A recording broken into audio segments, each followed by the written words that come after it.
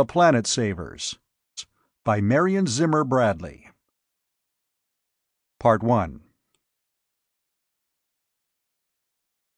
By the time I got myself all the way awake, I thought I was alone.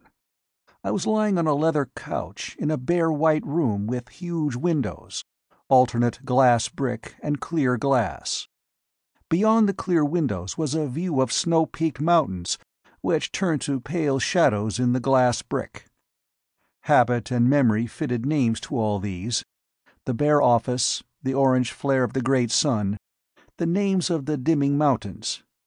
But beyond a polished glass desk, a man sat watching me, and I had never seen the man before.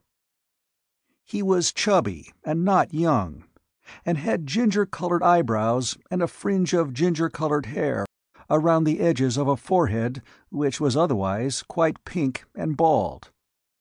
He was wearing a white uniform coat, and the intertwined caduceus on the pocket and on the sleeve proclaimed him a member of the medical service attached to the civilian HQ of the Terran trade city. I didn't stop to make all these evaluations consciously, of course. They were just part of my world when I woke up and found it taking shape around me. The familiar mountains, the familiar sun, the strange man.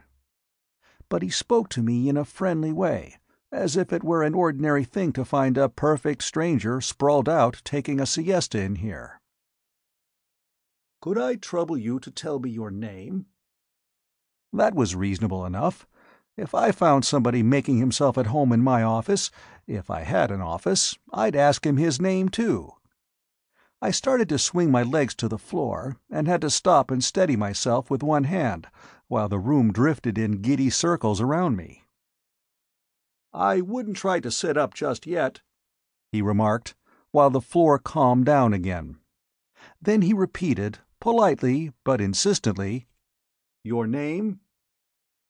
"Oh yes, my name." It was... I fumbled through layers of what felt like gray fuzz, trying to lay my tongue on the most familiar of all sounds, my own name. It was... why, it was...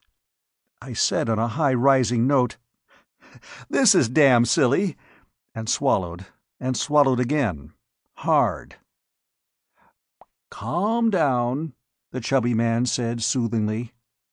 This was easier said than done. I stared at him in growing panic and demanded, But have I had amnesia or something?" "Or something." "What's my name?" Now, take it easy. I'm sure you'll remember it soon enough. You can answer other questions, I'm sure. How old are you?" I answered eagerly and quickly. 22.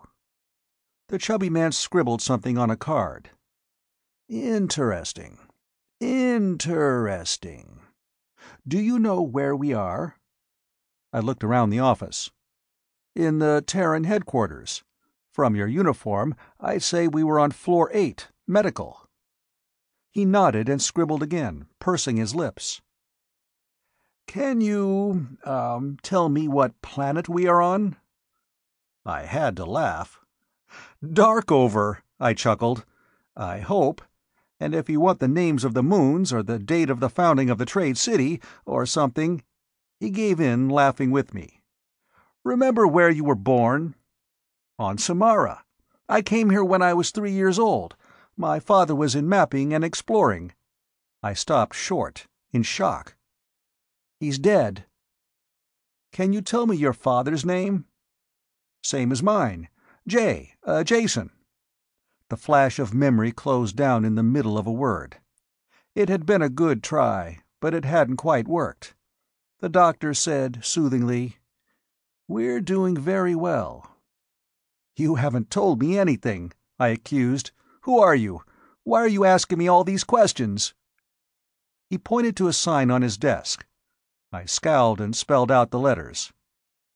"Randall Forth, Director, Department," and Dr. Forth made a note. I said aloud, "It is Dr. Forth, isn't it?" "Don't you know?" I looked down at myself and shook my head. "Maybe I'm Dr. Forth," I said, noticing for the first time that I was also wearing a white coat with the caduceus emblem of medical. But it had the wrong feel, as if I were dressed in somebody else's clothes. I was no doctor, was I? I pushed back one sleeve slightly, exposing a long triangular scar under the cuff. Dr. Forth, by now I was sure he was Dr. Forth, followed the direction of my eyes. "Where did you get the scar?" "Knife fight. One of the bands of those who may not enter the cities caught us on the slopes, and we—" The memory thinned out again, and I said, despairingly, "It's all confused. What's the matter? Why am I up on medical? Have I had an accident? Amnesia?" "Not exactly. I'll explain." I got up and walked to the window, unsteadily because my feet wanted to walk slowly, while I felt like bursting through some invisible net and striding there at one bound. Once I got to the window, the room stayed put while I gulped down great breaths of warm Swedish air. I said, "I could use a drink." "Good idea, though I don't usually recommend it." Forth reached into a drawer for a flat bottle, poured tea-colored liquid into a throwaway cup. After a minute he poured more for himself. "Here, sit down, man. You make me nervous, hovering like that." I didn't sit down. I strode to the door and flung it open. Forth's voice was low and unhurried. "What's the matter? You can go out if you want to, but won't you sit down and talk to me for a minute? Anyway, where do you want to go?" The question made me uncomfortable. I took a couple of long breaths and came back into the room. Forth said, "Drink this," and I poured it down. He refilled the cup unasked, and I swallowed that too, and felt the hard lump in my middle begin to loosen up and dissolve. Forth said, "Claustrophobia too. Typical," and scribbled on the card some more. I was getting tired of that performance. I turned on him to tell him so, then suddenly felt amused. Or maybe it was the liquor working in me. He seemed such a funny little man, shutting himself up inside an office like this, and talking about claustrophobia and watching me as if I were a big bug. I tossed the cup into a disposal. "Isn't it time for a few of those explanations?" "If you think you can take it. How do you feel now?" "Fine." I sat down on the couch again, leaning back and stretching out my long legs comfortably. "What did you put in that drink?" He chuckled. "Trade secret. Now, the easiest way to explain would be to let you watch a film we made yesterday." "To watch?" I stopped. "It's your time we're wasting." He punched a button on the desk, spoke into a mouthpiece. "Surveillance, give us a monitor on—" He spoke a string of incomprehensible numbers while I lounged at ease on the couch. Forth waited for an answer, then touched another button and steel louvers closed noiselessly over the windows, blacking them out. I rose in sudden panic, then relaxed as the room went dark. The darkness felt oddly more normal than the light, and I leaned back and watched the flickers clear as one wall of the office became a large vision screen. Forth came and sat beside me on the leather couch, but in the picture Forth was there, sitting at his desk, watching another man, a stranger, walk into the office. Like Forth, the newcomer wore a white coat with the caduceus emblems. I disliked the man on sight. He was tall and lean and composed, with a dour face set in thin lines. I guessed that he was somewhere in his 30s. Dr. Forth in the film said, "Sit down, Doctor," and I drew a long breath, overwhelmed by a curious certain sensation. I have been here before. I have seen this happen before. And curiously formless I felt. I sat and watched, and I knew I was watching and sitting, but it was in that dreamlike fashion, where the dreamer at once watches his visions and participates in them. "Sit down, Doctor," Forth said. "Did you bring in the reports?" Allison carefully took the indicated seat, poised nervously on the edge of the chair. He sat very straight, leaning forward only a little to hand a thick folder of papers across the desk. Forth took it, but didn't open it. "What do you think, Dr. Allison?" "There is no possible room for doubt." Allison spoke precisely, in a rather high-pitched and emphatic tone. "It follows the statistical pattern for all recorded attacks of 48-year fever.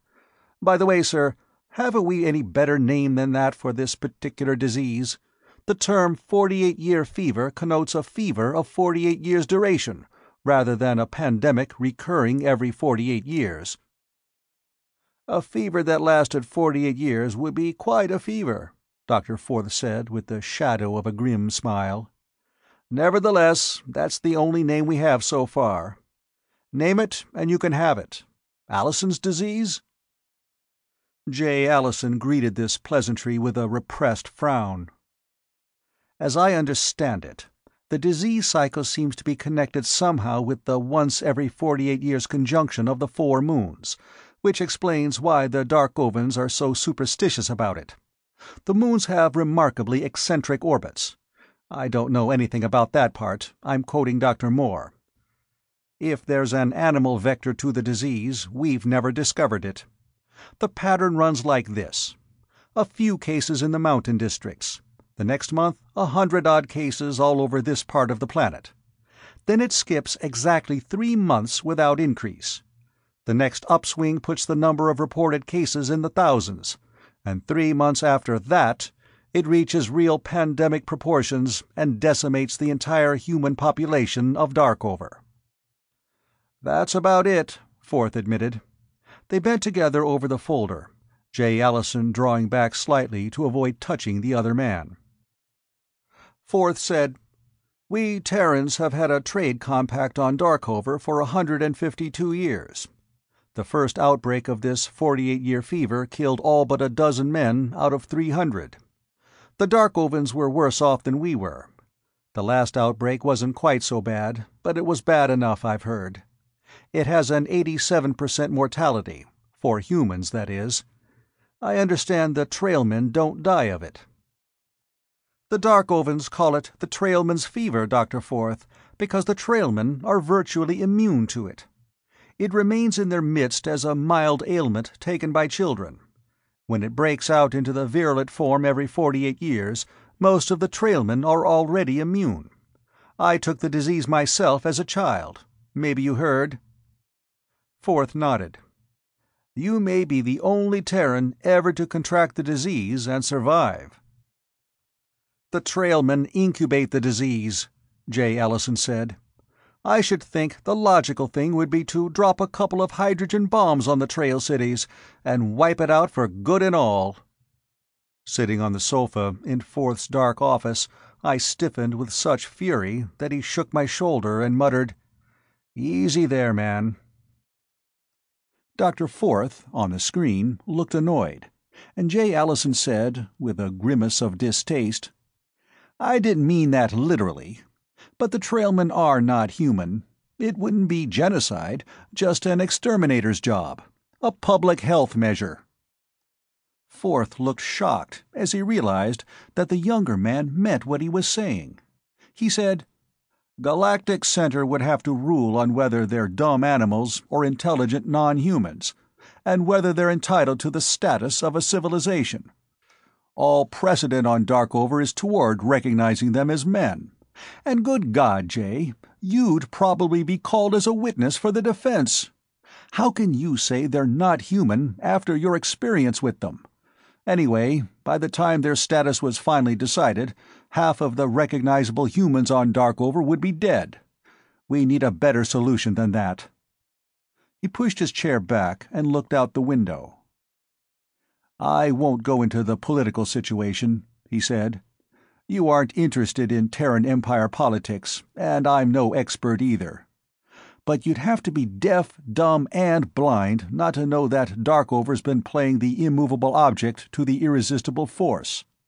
The Darkovans are more advanced in some of the non-causative sciences than we are, and until now they wouldn't admit that Terra had a thing to contribute. However, and this is the big however, they do know, and they're willing to admit, that our medical sciences are better than theirs. Theirs being practically non-existent. Exactly, and this could be the first crack in the barrier. You may not realize the significance of this, but the legate received an offer from the Hasters themselves. J. Allison murmured, "I'm to be impressed." "On Darkover, you damn well better be impressed when the Hasters sit up and take notice. I understand they're telepaths or something." Telepaths, psychokinetics, parapsychs, just about anything else. For all practical purposes, they're the gods of Darkover. And one of the Hasters, a rather young and unimportant one, I'll admit, the old man's grandson, came to the legate's office, in person, mind you. He offered, if the Terran medical would help Darkover lick the Trailmen's fever, to coach selected Terran men in matrix mechanics. "Good Lord," Jay said. It was a concession beyond Terra's wildest dreams. For 100 years they had tried to beg, buy, or steal some knowledge of the mysterious science of matrix mechanics, that curious discipline which could turn matter into raw energy, and vice versa, without any intermediate stages and without fission byproducts. Matrix mechanics had made the Darkovans virtually immune to the lure of Terra's advanced technologies. Jay said, "Personally, I think Darkovan science is overrated. But I can see the propaganda angle. Not to mention the humanitarian angle of healing." J. Allison gave one of his cold shrugs. "The real angle seems to be this. Can we cure the 48-year fever?" "Not yet, but we have a lead. During the last epidemic, a Terran scientist discovered a blood fraction containing antibodies against the fever, in the Trailmen. Isolated to a serum, it might reduce the virulent 48-year epidemic form to the mild form again. Unfortunately, he died himself in the epidemic, without finishing his work, and his notebooks were overlooked until this year. We have 18,000 men and their families on Darkover now, Jay. Frankly, if we lose too many of them, we're going to have to pull out of Darkover. The big brass on Terra will write off the loss of a garrison of professional traders, but not of a whole trade city colony. That's not even mentioning the prestige we'll lose if our much-vaunted Terran medical sciences can't save Darkover from an epidemic. We've got exactly 5 months. We can't synthesize a serum in that time. We've got to appeal to the Trailmen, and that's why I called you up here. You know more about the Trailmen than any living Terran. You ought to. You spent 8 years in a nest." In Forth's darkened office, I sat up straighter, with a flash of returning memory. J. Allison, I judged, was several years older than I, but we had one thing in common. This cold fish of a man shared with myself that experience of marvelous years spent in an alien world. J. Allison scowled, displeased. "That was years ago. I was hardly more than a baby. My father crashed on a mapping expedition over the Hellers. God only knows what possessed him to try and take a light plane over those crosswinds. I survived the crash by the merest chance, and lived with the Trailmen, so I'm told, until I was 13 or 14. I don't remember much about it. Children aren't particularly observant." Forth leaned over the desk, staring. "You speak their language, don't you?" "I used to. I might remember it under hypnosis, I suppose. Why? Do you want me to translate something?" "Not exactly. We were thinking of sending you on an expedition to the Trailmen themselves." In the darkened office, watching Jay's startled face, I thought, God, what an adventure! I wonder if they want me to go with him. Forth was explaining. "It would be a difficult trek. You know what the Hellers are like. Still, you used to climb mountains as a hobby before you went into medical." "I outgrew the childishness of hobbies many years ago, sir," Jay said stiffly. "We'd get you the best guides we could, Terran and Darkover. But they couldn't do the one thing you can do. You know the Trailmen, Jay. You might be able to persuade them to do the one thing they've never done before." "What's that?" Allison sounded suspicious. "Come out of the mountains. Send us volunteers, blood donors. We might, if we had enough blood to work on, be able to isolate the right fraction and synthesize it, in time to prevent the epidemic from really taking hold. Jay, it's a tough mission, and it's dangerous as all hell, but somebody's got to do it. And I'm afraid you're the only qualified man." "I like my first suggestion better. Bomb the Trailmen and the Hellers right off the planet." Jay's face was set in lines of loathing, which he controlled after a minute, and said, I didn't mean that. Theoretically, I can see the necessity. Only—" He stopped and swallowed. "Please, say what you were going to say." "I wonder if I am as well qualified as you think. No, don't interrupt. I find the natives of Darkover distasteful, even the humans. As for the Trailmen—" I was getting mad and impatient. I whispered to Forth in the darkness, "Shut the damn film off. You couldn't send that guy on an errand like that. I'd rather—" Forth snapped, "Shut up and listen." I shut up, and the film continued to repeat. Allison was not acting. He was pained and disgusted. Forth wouldn't let him finish his explanation of why he had refused even to teach in the medical college established for Darkovans by the Terran Empire. He interrupted and sounded irritated. "We know all that.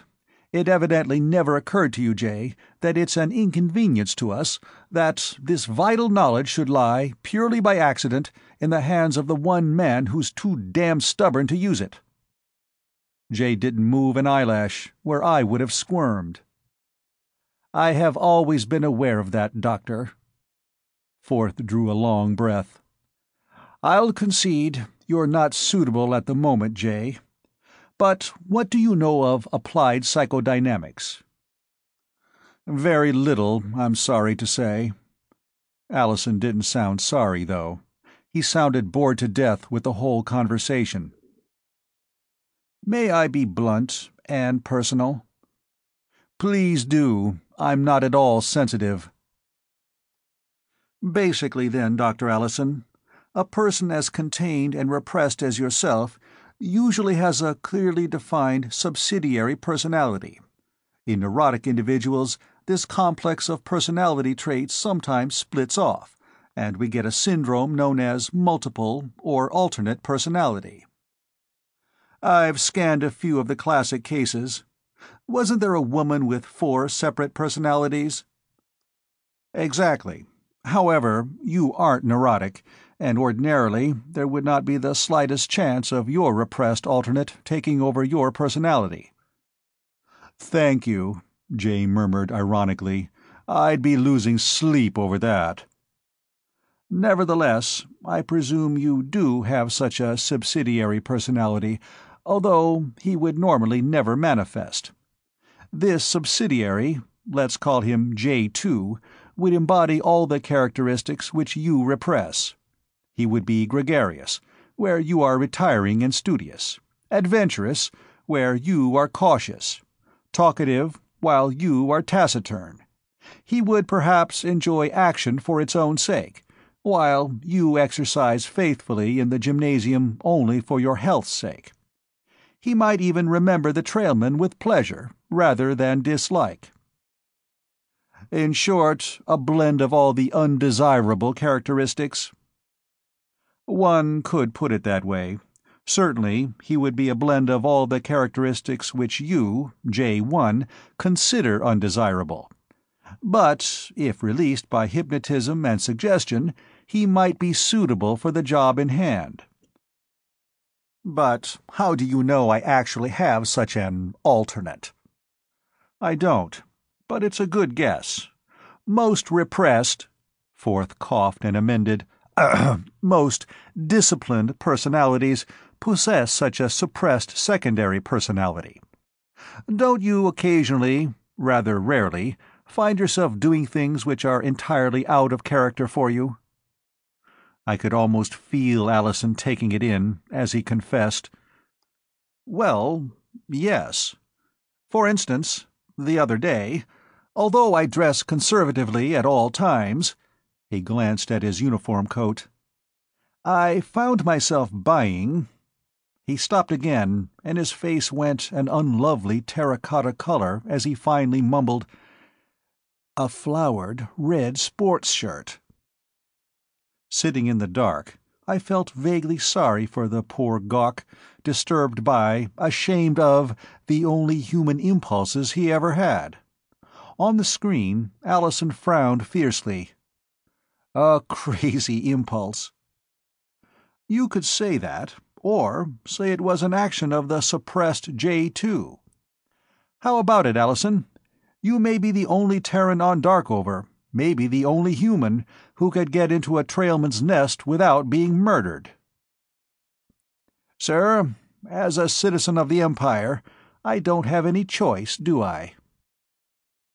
Jay, look, Forth said, and I felt him trying to reach through the barricade and touch, really touch, that cold, contained young man.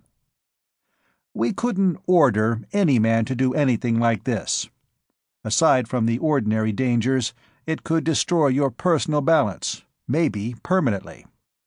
I'm asking you to volunteer something above and beyond the call of duty. Man to man, what do you say? I would have been moved by his words. Even at second hand, I was moved by them. J. Allison looked at the floor, and I saw him twist his long, well-kept surgeon's hands and crack the knuckles with an odd gesture. Finally, he said, I haven't any choice either way, Doctor. I'll take the chance. I'll go to the Trailmen. The screen went dark again, and Forth flicked the light on. He said, Well? I gave it back, in his own intonation. Well? And was exasperated to find that I was twisting my own knuckles in the nervous gesture of Allison's painful decision. I jerked them apart and got up. I suppose it didn't work with that cold fish, and you decided to come to me instead. Sure, I'll go to the Trailmen for you. Not with that Allison. I wouldn't go anywhere with that guy. But I speak the Trailmen's language, and without hypnosis either. Forth was staring at me. So, you've remembered that? Hell yes, I said. My dad crashed in the Hellers, and a band of Trailmen found me half dead. I lived there until I was about 15. Then their old one decided I was too human for them, and they took me out through the Damarung Pass and arranged to have me brought here. Sure, it's all coming back now. I spent 5 years in the Spaceman's Orphanage. Then I went to work taking Terran tourists on hunting parties and so on, because I liked being around the mountains. I stopped. Forth was staring at me. You think you'd like this job? It would be tough, I said, considering. The people of the sky, using the Trailmen's name for themselves, don't like outsiders, but they might be persuaded. The worst part would be getting there. The plane, or the copter, isn't built that can get through the crosswinds around the Hellers and land inside them. We'd have to go on foot, all the way from Carthon. I'd need professional climbers, mountaineers. Then you don't share Allison's attitude? Damn it, don't insult me! I discovered that I was on my feet again, pacing the office restlessly. Forth stared and mused aloud. What's personality anyway? A mask of emotions, superimposed on the body and the intellect. Change the point of view, changed the emotions and desires, and even with the same body and the same past experiences, you have a new man." I swung round in mid-step. A new and terrible suspicion, too monstrous to name, was creeping up on me. Forth touched a button, and the face of J. Allison, immobile, appeared on the vision screen. Forth put a mirror in my hand. He said, "Jason Allison, look at yourself." I looked. "No," I said, and again, "No, no, no." Forth didn't argue. He pointed with a stubby finger. "Look." He moved the finger as he spoke. "Height of the forehead, set of cheekbones. Your eyebrows look different, and your mouth, because the expression is different. But bony structure, the nose, the chin—" I heard myself make a queer sound, dash the mirror to the floor. He grabbed my forearm. "Steady, man." I found a scrap of my voice. It didn't sound like Allison's. Then, "I'm J2? J. Allison with amnesia?" "Not exactly." Forth mopped his forehead with an immaculate sleeve, and it came away damp with sweat. "No, not J. Allison as I know him." He drew a long breath. "And sit down. Whoever you are, sit down." I sat, gingerly, not sure. "But the man J might have been, given a different temperamental bias. I'd say the man J. Allison started out to be. The man he refused to be. Within his subconscious, he built up barriers against a whole series of memories, and the subliminal threshold— Doc, I don't understand the psycho talk." Forth stared. "And you do remember the Trailmen's language?" "I thought so. Allison's personality is suppressed in you, as yours was in him." "One thing, Doc. I don't know a thing about blood fractions or epidemics. My half of the personality didn't study medicine." I took up the mirror again and broodingly studied the face there. The high thin cheeks, high forehead shaded by coarse dark hair, which J. Allison had slicked down, now heavily rumpled. I still didn't think I looked anything like the doctor. Our voices were nothing alike either. His had been pitched rather high, falsetto. My own, as nearly as I could judge, was a full octave deeper and more resonant. Yet they issued from the same vocal cords, unless Forth was having a reasonless, macabre joke. Did I, honest to God, study medicine? It's the last thing I'd think about. It's an honest trade, I guess, but I've never been that intellectual. You, or rather J. Allison, is a specialist in Darkover parasitology, as well as a very competent surgeon." Forth was sitting with his chin in his hands, watching me intently. He scowled and said, "If anything, the physical change is more startling than the other. I wouldn't have recognized you." "That tallies with me. I don't recognize myself." I added, "And the queer thing is, I didn't even like J. Allison, to put it mildly. If he— I can't say he, can I?" "I don't know why not. You're no more J. Allison than I am. For one thing, you're younger, 10 years younger. I doubt if any of his friends, if he had any, would recognize you. It's ridiculous to go on calling you J2. What should I call you?" "Why should I care? Call me Jason." "Suits you," Forth said enigmatically. "Look then, Jason, I'd like to give you a few days to readjust to your new personality, but we are really pressed for time. Can you fly to Carthon tonight? I've hand-picked a good crew for you and sent them on ahead. You'll meet them there. You'll find them competent." I stared at him.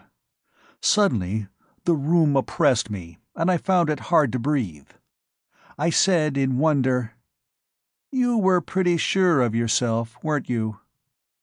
Forth just looked at me, for what seemed a long time. Then he said, in a very quiet voice, "No, I wasn't sure at all. But if you didn't turn up, and I couldn't talk Jay into it, I'd have had to try it myself." Jason Allison Jr. was listed on the directory of the Terran HQ as Suite 1214, Medical Residence Corridor. I found the rooms without any trouble, though an elderly doctor stared at me rather curiously as I barged along the quiet hallway.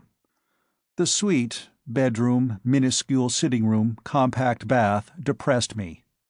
Clean, closed in, and neutral as the man who owned them, I rummaged them restlessly, trying to find some scrap of familiarity to indicate that I had lived there for the past 11 years. Jay Allison was 34 years old. I had given my age, without hesitation, as 22. There were no obvious blanks in my memory. From the moment Jay Allison had spoken of the Trailmen, my past had rushed back and stood, complete to yesterday's supper. Only, had I eaten that supper 12 years ago? I remembered my father, a lined, silent man who had liked to fly solitary, taking photograph after photograph from his plane for the meticulous work of mapping and exploration. He liked to have me fly with him, and I'd flown over virtually every inch of the planet. No one else had ever dared fly over the Hellers, except the big commercial spacecraft that kept to a safe altitude.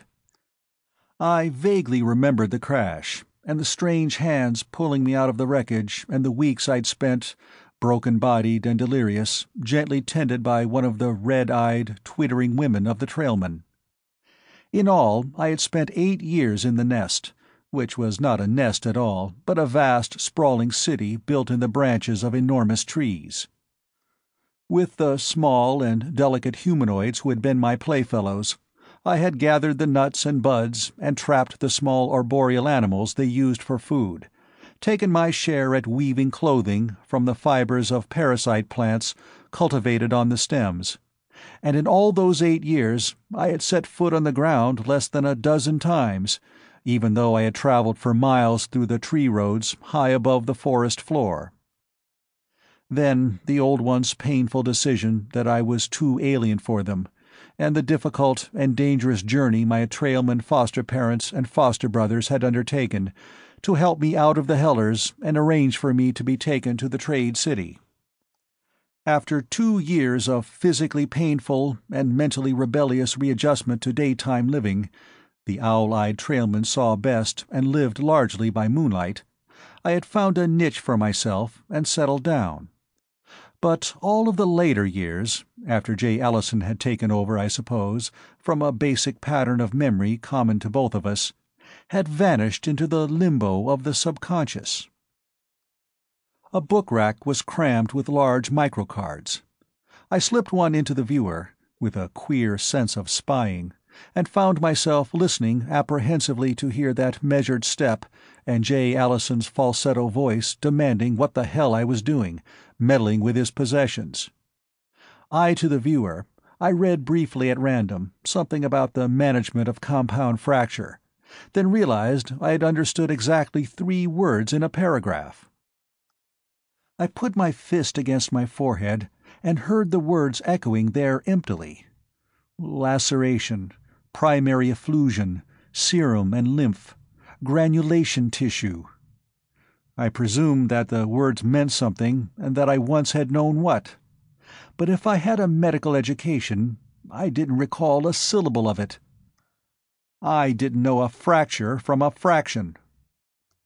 In a sudden frenzy of impatience, I stripped off the white coat and put on the first shirt I came to, a crimson thing that hung in the line of white coats like an exotic bird in snow country. I went back to rummaging the drawers and bureaus.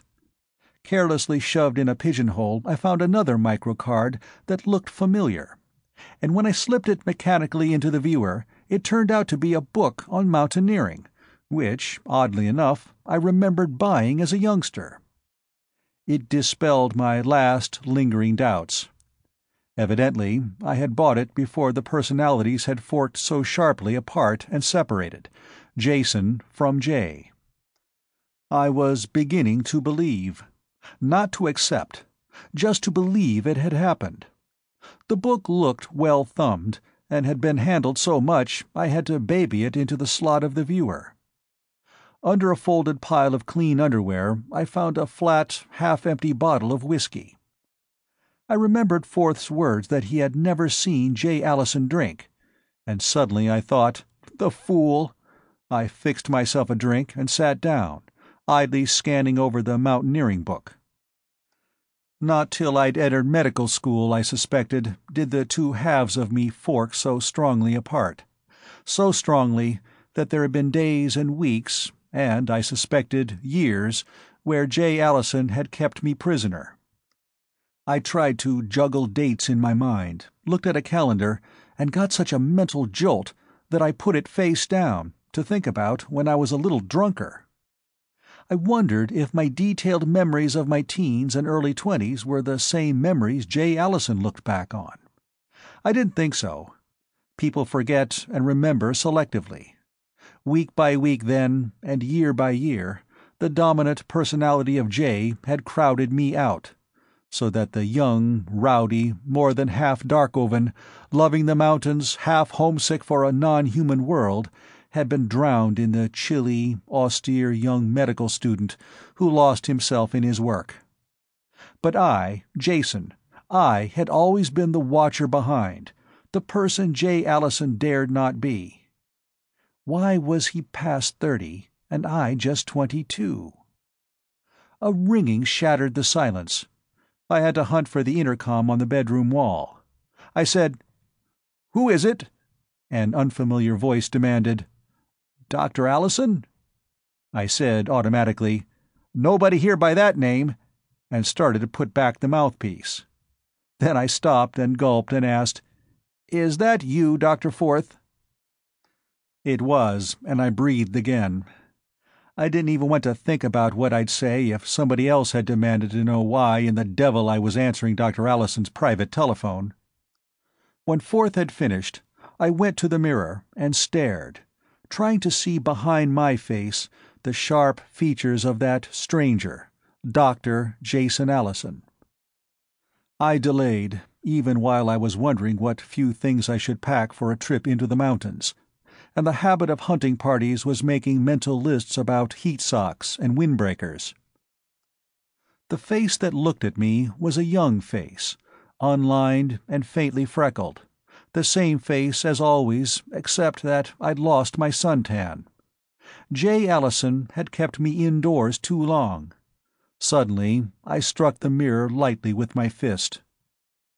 "The hell with you, Dr. Allison," I said, and went to see if he had kept any clothes fit to pack. Dr. Forth was waiting for me in the small skyport on the roof, and so was a small copter, one of the fairly old ones assigned to medical service when they were too beat up for services with higher priority. Forth took one startled stare at my crimson shirt, but all he said was, "Hello, Jason. Here's something we've got to decide right away. Do we tell the crew who you really are?" I shook my head emphatically. "I'm not J. Allison. I don't want his name or his reputation. Unless there are men on the crew who know Allison by sight. Some of them do, but I don't think they'd recognize you."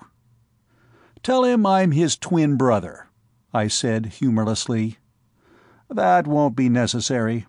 There's not enough resemblance." Forth raised his head and beckoned to a man who was doing something near the copter. He said under his breath, "You'll see what I mean," as the man approached. He wore the uniform of Space Force, black leather with a little rainbow of stars on his sleeve, meaning he'd seen service on a dozen different planets, a different colored star for each one. He wasn't a young man, but on the wrong side of 50, seamed and burly and huge, with a split lip and weathered face. I liked his looks. We shook hands and Forth said, "This is our man, Kendricks. He's called Jason, and he's an expert on the Trailmen. Jason, this is Buck Kendricks." "Glad to know you, Jason." I thought Kendricks looked at me half a second more than necessary. "The copter's ready. Climb in, Doc. You're going as far as Carthon, aren't you?" We put on zippered windbreaks, and the copter soared noiselessly into the pale crimson sky. I sat beside Forth, looking down through pale lilac clouds at the pattern of Darkover spread below me. "Kendricks was giving me a funny eye, Doc. What's biting him?" "He has known J. Allison for 8 years," Forth said quietly, "and he hasn't recognized you yet."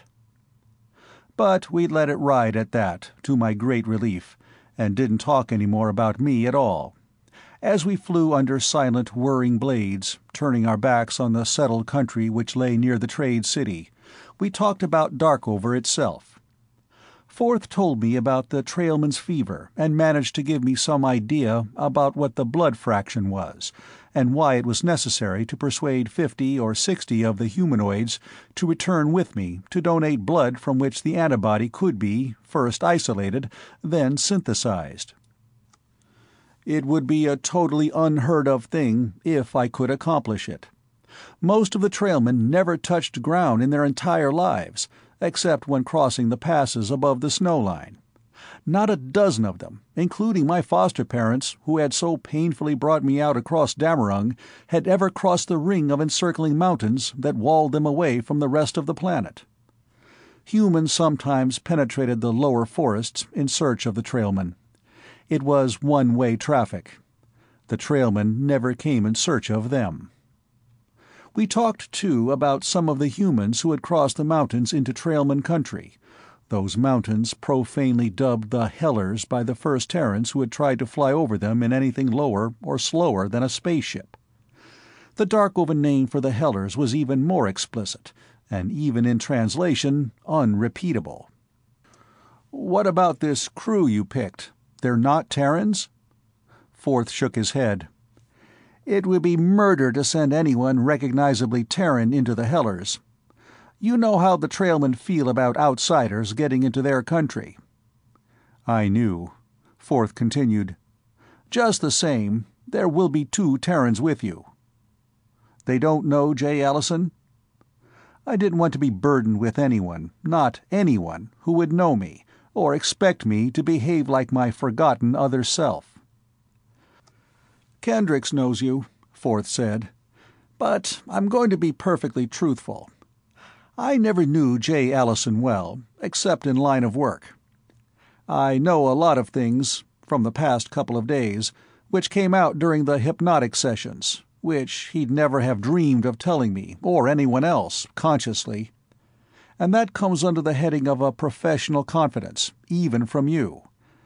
And for that reason, I'm sending Kendricks along, and you're going to have to take the chance he'll recognize you. Isn't that Carthon down there?"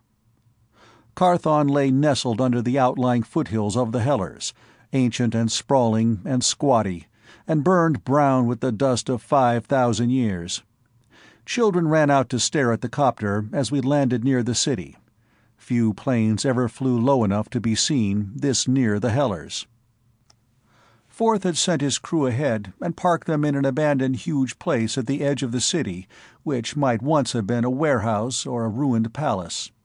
Inside there were a couple of trucks, stripped down to framework and flatbed like all machinery shipped through space from Terra.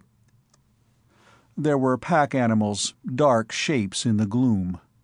Crates were stacked up in an orderly untidiness, and at the far end a fire was burning, and 5 or 6 men in dark-woven clothing, loose-sleeved shirts, tight-wrapped breeches, low boots, were squatting around it, talking. They got up as Forth and Kendricks and I walked toward them, and Forth greeted them clumsily, in bad accented Darkovan, then switched to Terran Standard, letting one of the men translate for him. Forth introduced me simply as Jason, after the Darkovan custom, and I looked the men over one by one. Back when I'd climbed for fun, I'd like to pick my own men, but whoever had picked this crew must have known his business. 3 were mountain Darkovans, lean, swart men, enough alike to be brothers. I learned after a while that they actually were brothers, Hjalmar, Garin, and Vardo. All three were well over 6 feet, and Hjalmar stood head and shoulders over his brothers, whom I never learned to tell apart. The fourth man, a redhead, was dressed rather better than the others and introduced as Laris Reidenau, the double name indicating high Darkovan aristocracy. He looked muscular and agile enough, but his hands were suspiciously well kept for a mountain man, and I wondered how much experience he'd had. The fifth man shook hands with me, speaking to Hendricks and Forth as if they were old friends. "Don't I know you from someplace, Jason?" He looked Darkovan and wore Darkovan clothes, but Forth had forewarned me, and attack seemed the best defense. "Aren't you Terran?" "My father was," he said, and I understood. A situation not exactly uncommon, but ticklish on a planet like Darkover. I said carelessly, "I may have seen you around the HQ. I can't place you, though." "My name's Rafe Scott. I thought I knew most of the professional guides on Darkover, but I admit I don't get into the hellers much," he confessed. "Which route are we going to take?" I found myself drawn into the middle of the group of men, accepting one of the small, Swedish Darkovan cigarettes, looking over the plan somebody had scribbled down on the top of a packing case. I borrowed a pencil from Rafe and bent over the case, sketching out a rough map of the terrain I remembered so well from boyhood. I might be bewildered about blood fractions, but when it came to climbing, I knew what I was doing. Rafe and Laris and the Darkovan brothers crowded behind me to look over the sketch, and Laris put a long fingernail on the route I'd indicated. "Your elevation's pretty bad here," he said diffidently. "And on the Nar campaign, the Trailmen attacked us here, and it was bad fighting along those ledges." I looked at him with new respect. Dainty hands or not, he evidently knew the country. Kendricks patted the blaster on his hip and said grimly, "But this isn't the Nar campaign. I'd like to see any Trailmen attack us while I have this." "But you're not going to have it," said a voice behind us, a crisp, authoritative voice. "Take off that gun, man." Hendricks and I whirled together to see the speaker, a tall young Darkovan, still standing in the shadows. The newcomer spoke to me directly. "I'm told you are Terran, but that you understand the Trailmen. Surely you don't intend to carry fission or fusion weapons against them?" And I suddenly realized that we were in Darkovan territory now, and that we must reckon with the Darkovan horror of guns or of any weapons which reaches beyond the arm's length of the man who wields it. A simple heat gun to the Darkovan ethical code is as reprehensible as a super-cobalt planet buster. Kendricks protested. "We can't travel unarmed through Trailmen country. We're apt to meet hostile bands of the creatures, and they're nasty with those long knives they carry." The stranger said calmly, "I've no objection to you or anyone else carrying a knife for self-defense." "A knife?" Kendricks drew breath to roar. "Listen, you bug-eyed son of a... Who do you think you are, anyway?" The Darkovans muttered. The man in the shadows said, "Regis Hastur." Kendricks stared pop-eyed. My own eyes could have popped, but I decided it was time for me to take charge, if I were ever going to. I rapped, "All right, this is my show. Buck, give me the gun." He looked wrathfully at me for a space of seconds, while I wondered what I'd do if he didn't. Then, slowly, he unbuckled the straps and handed it to me, butt first.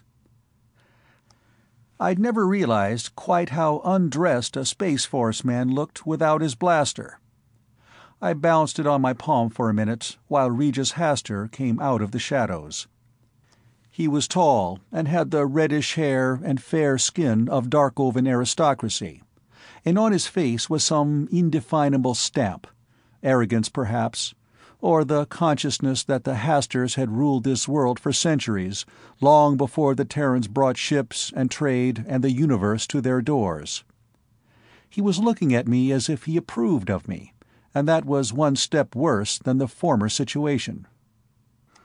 So, using the respectful Darkovan idiom of speaking to a superior, which he was, by keeping my voice hard, I said, "There's just one leader on any trek, Lord Hastur. On this one, I'm it. If you want to discuss whether or not we carry guns, I suggest you discuss it with me in private, and let me give the orders." One of the Darkovans gasped. I knew I could have been mobbed. But with a mixed bag of men, I had to grab leadership quick, or be relegated to nowhere. I didn't give Regis Hastur a chance to answer that either. I said, "Come back here. I want to talk to you anyway." He came, and I remembered to breathe. I led the way to a fairly deserted corner of the immense place, faced him, and demanded, "As for you, what are you doing here? You're not intending to cross the mountains with us." He met my scowl levelly. "I certainly am." I groaned. "Why? You're the Regent's grandson. Important people don't take on this kind of dangerous work. If anything happens to you, it will be my responsibility." I was going to have enough trouble, I was thinking, without shepherding along one of the most revered personages on the whole damned planet. I didn't want anyone around who had to be fawned on or deferred to, or even listened to. He frowned slightly, and I had the unpleasant impression that he knew what I was thinking. "In the first place, it will mean something to the Trailmen, won't it, to have a Hastur with you, suing for this favor?" It certainly would. The Trailmen paid little enough heed to the ordinary humans, except for considering them fair game for plundering when they came uninvited into Trailmen country. But they, with all Darkover, revered the Hasturs, and it was a fine point of diplomacy. If the Darkovans sent their most important leader, they might listen to him. "In the second place," Regis Hastur continued, "the Darkovans are my people, and it's my business to negotiate for them. In the third place, I know the Trailmen's dialect. Not well, but I can speak it a little. And in the fourth, I've climbed mountains all my life, purely as an amateur, but I can assure you I won't be in the way." There was little enough I could say to that.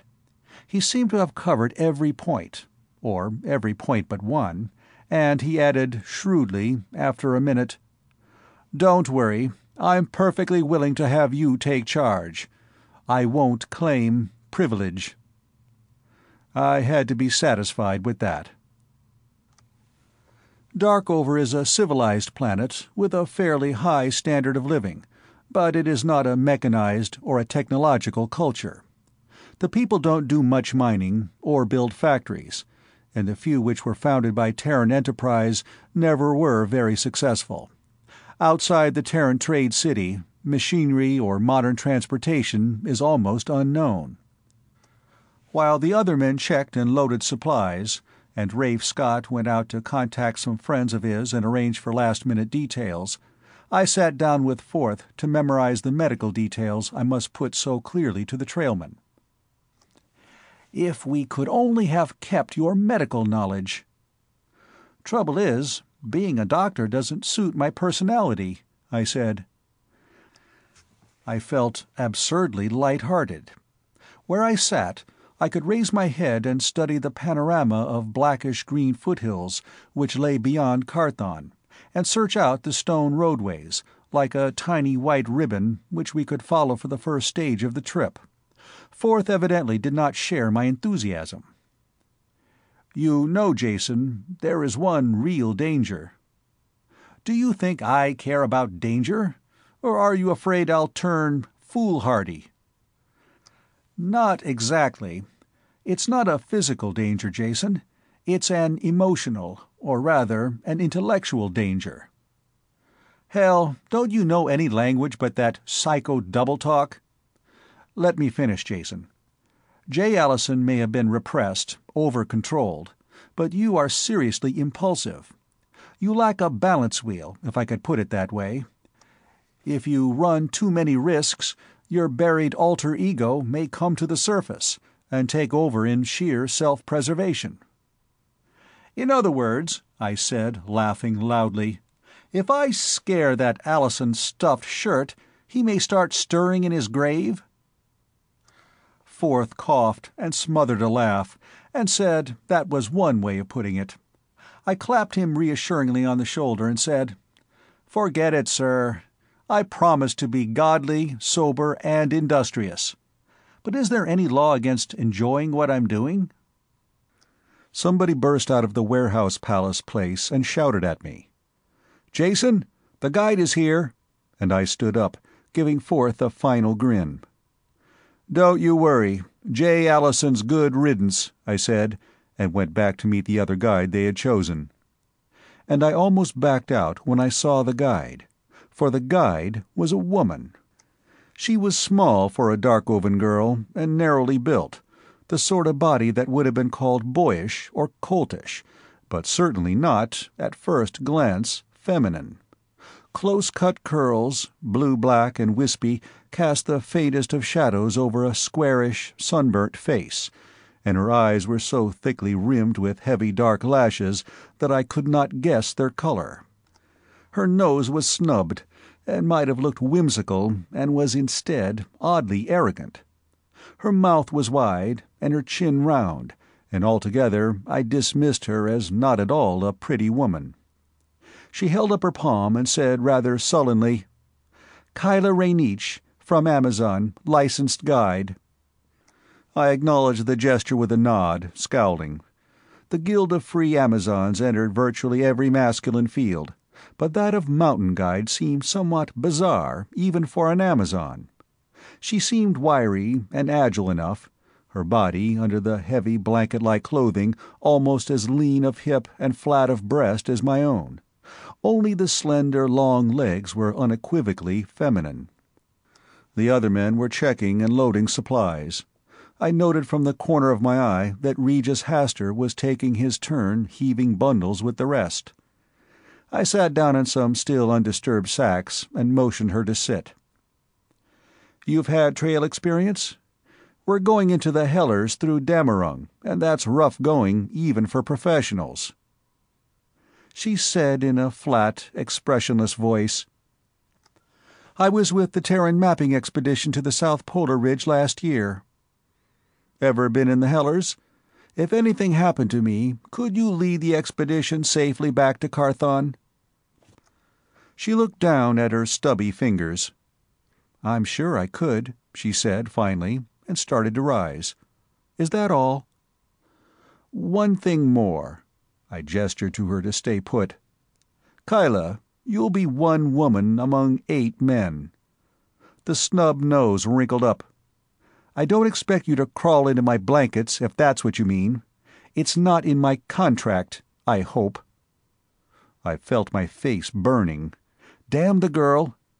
"It's not in mine, anyway," I snapped. "But I can't answer for 7 other men, most of them mountain roughnecks."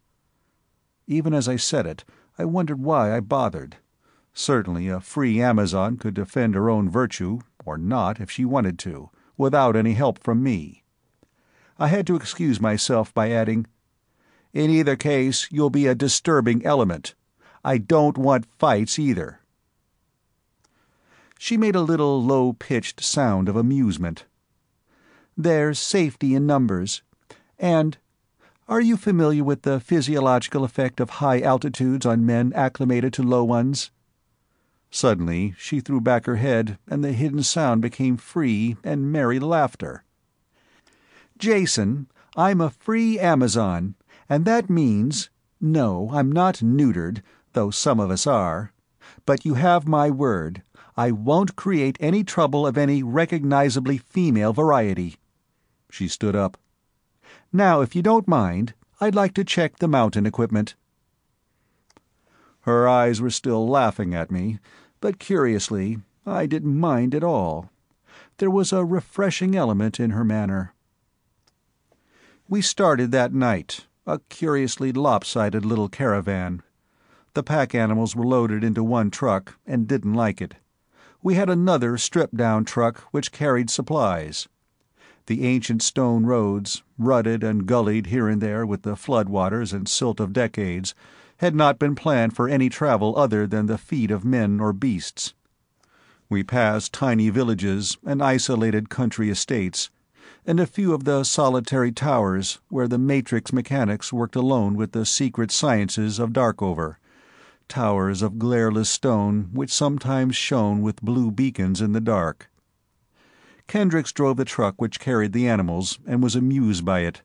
Rafe and I took turns driving the other truck, sharing the wide front seat with Regis Hastur and the girl Kyla, while the other men found seats between crates and sacks in the back. Once, while Rafe was at the wheel and the girl dozing with her coat over her face to shut out the fierce sun, Regis asked me, "What are the Trail cities like?" I tried to tell him, but I've never been good at boiling things down into descriptions, and when he found I was not disposed to talk, he fell silent, and I was free to drowse over what I knew of the Trailmen and their world. Nature seems to have a sameness on all inhabited worlds, tending toward the economy and simplicity of the human form. The upright carriage, freeing the hands, the opposable thumb, the color sensitivity of retinal rods and cones, the development of language and of lengthy parental nurture, these things seem to be indispensable to the growth of civilization, and in the end they spell human. Except for minor variations depending on climate or foodstuff, the inhabitant of Megara or Darkover is indistinguishable from the Terran or Syrian. Differences are mainly cultural, and sometimes an isolated culture will mutate in a strange direction, or remain, atavists, somewhere halfway to the summit of the ladder of evolution, which, at least on the known planets, still reckons Homo sapiens as the most complex of nature's forms. The Trailmen were a pausing place which had proved tenacious. When the mainstream of evolution on Darkover left the trees to struggle for existence on the ground, a few remained behind. Evolution did not cease for them, but evolved Homo arborens, nocturnal, nystalopic humanoids who lived out their lives in the extensive forests. The truck bumped over the bad rutted roads.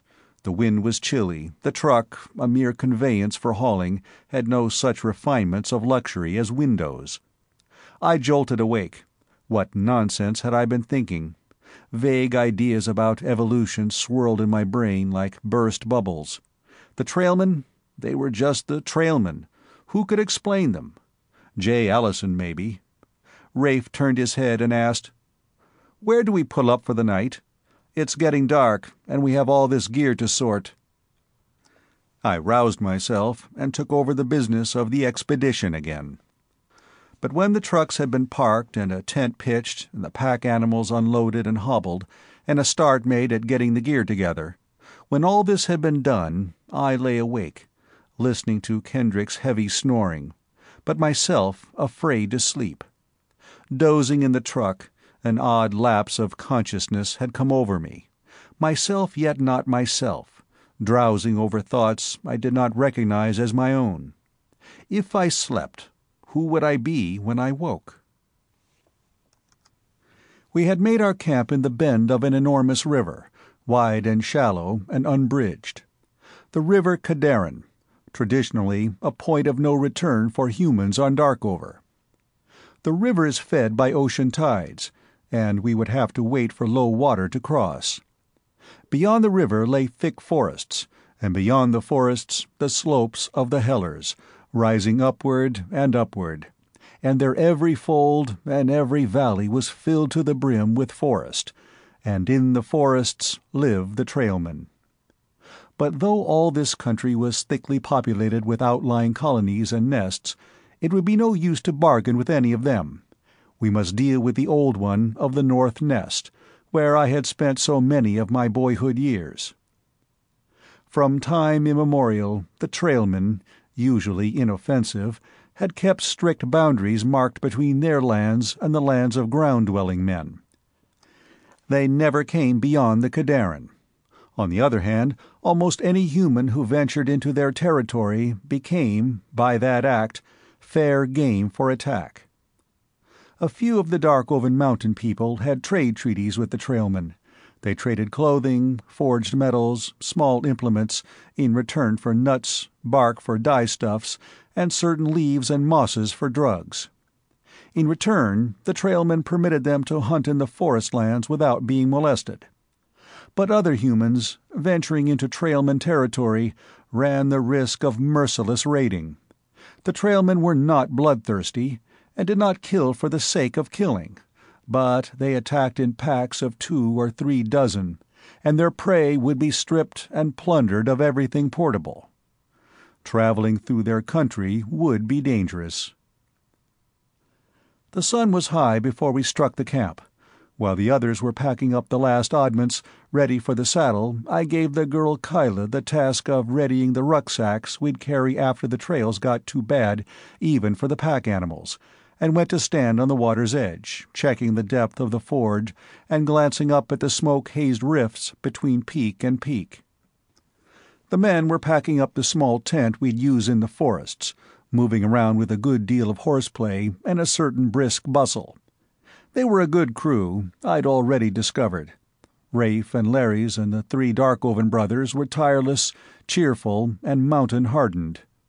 Kendricks, obviously out of his element, could be implicitly relied on to follow orders, and I felt that I could fall back on him. Strange as it seemed, the very fact that he was a Terran was vaguely comforting, where I'd anticipated it would be a nuisance. The girl Kyla was still something of an unknown quantity. She was too taut and quiet, working her share but seldom contributing a word. We were not yet in mountain country. So far she was quiet and touchy with me, although she seemed natural enough with the Darkovans, and I let her alone. "Hi, Jason! Get a move on!" someone shouted, and I walked back toward the clearing, squinting in the sun. It hurt, and I touched my face gingerly, suddenly realizing what had happened. Yesterday, riding in the uncovered truck, and this morning, unused to the fierce sun of these latitudes, I had neglected to take the proper precautions against exposure, and my face was reddening with sunburn. I walked toward Kyla, who was cinching a final load on one of the pack animals, which she did efficiently enough. She didn't wait for me to ask, but sized up the situation with one amused glance at my face. "Sunburn? Put some of this on it." She produced a tube of white stuff. I twisted at the top inexpertly, and she took it from me, squeezed the stuff out in her palm, and said, "Stand still and bend down your head." She smeared the mixture efficiently across my forehead and cheeks. It felt cold and good. I started to thank her, then broke off as she burst out laughing. "What's the matter?" "You should see yourself," she gurgled. I wasn't amused. No doubt I presented a grotesque appearance, and no doubt she had the right to laugh at it, but I scowled. It hurt. Intending to put things back on the proper footing, I demanded, "Did you make up the climbing loads?" "All except bedding. I wasn't sure how much to allow," she said. "Jason, have you eye shades for when you get on snow?" I nodded, and she instructed me severely. "Don't forget them. Snow blindness, I give you my word, is even more unpleasant than sunburn, and very painful." "Damn it, girl, I'm not stupid!" I exploded. She said, in her expressionless monotone again, "Then you ought to have known better than to get sunburnt. Here, put this in your pocket." She handed me the tube of sunburn cream. "Maybe I'd better check up on some of the others and make sure they haven't forgotten." She went off without another word, leaving me with an unpleasant feeling that she'd come off best, that she considered me an irresponsible scamp. Forth had said almost the same thing. I told off the Darkover brothers to urge the pack animals across the narrowest part of the ford, and gestured to Chorus and Kyla to ride one on either side of Kendricks, who might not be aware of the swirling, treacherous currents of a mountain river. Rafe could not urge his edgy horse into the water. He finally dismounted, took off his boots, and led the creature across the slippery rocks. I crossed last, riding close to Regis Hastur, alert for dangers, and thinking resentfully that anyone so important to Darkover's policies should not be risked on such a mission. Why, if the Terran legate had, unthinkably, come with us, he would be surrounded by bodyguards, Secret Service men, and dozens of precautions against accident, assassination, or misadventure. All that day we rode upward, encamping at the furthest point we could travel with pack animals or mounted. The next day's climb would enter the dangerous trails we must travel afoot. We pitched a comfortable camp, but I admit I slept badly.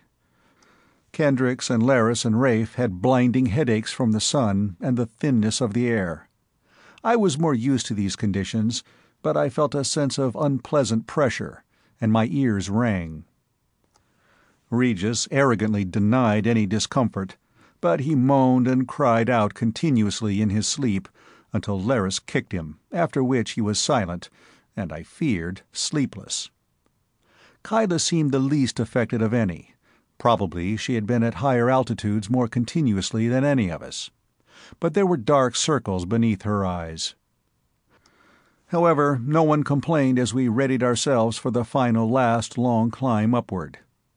If we were fortunate, we could cross Dammerung before nightfall. At the very least, we should bivouac tonight very near the pass. Our camp had been made at the last level spot. We partially hobbled the pack animals so they would not stray too far, and left ample food for them, and cached all but the most necessary of light trail gear. As we prepared to start upward on the steep, narrow track, hardly more than a rabbit run, I glanced at Kyla and stated, "We'll work on rope for the first stretch. Starting now." One of the Darkover brothers stared at me with contempt. "Call yourself a mountain man, Jason? Why, my little daughter could scramble up that track without so much as a push on her behind." I set my chin and glared at him. "The rocks aren't easy, and some of these men aren't used to working on rope at all. We might as well get used to it, because when we start working along the ledges, I don't want anybody who doesn't know how." They still didn't like it, but nobody protested further until I directed the huge Kendricks to the center of the second rope. He glared viciously at the light nylon line and demanded in some apprehension, "Hadn't I better go last until I know what I'm doing? Hemmed in between the two of you, I'm apt to do something damn dumb." Hjalmar roared with laughter and informed him that the center place on a three-man rope was always reserved for weaklings, novices, and amateurs. I expected Kendrick's temper to flare up. The burly Space Force man and the Darkovan giant glared at one another. Then Kendricks only shrugged and nodded the line through his belt. Kyla warned Kendricks and Laris about looking down from ledges, and we started. The first stretch was almost too simple, a clear track winding higher and higher for a couple of miles. Pausing to rest for a moment, we could turn and see the entire valley outspread below us. Gradually, the trail grew steeper, in spots pitched almost to a 50-degree angle, and was scattered with gravel, loose rock, and shale, so that we placed our feet carefully, leaning forward to catch at handholds and steady ourselves against rocks.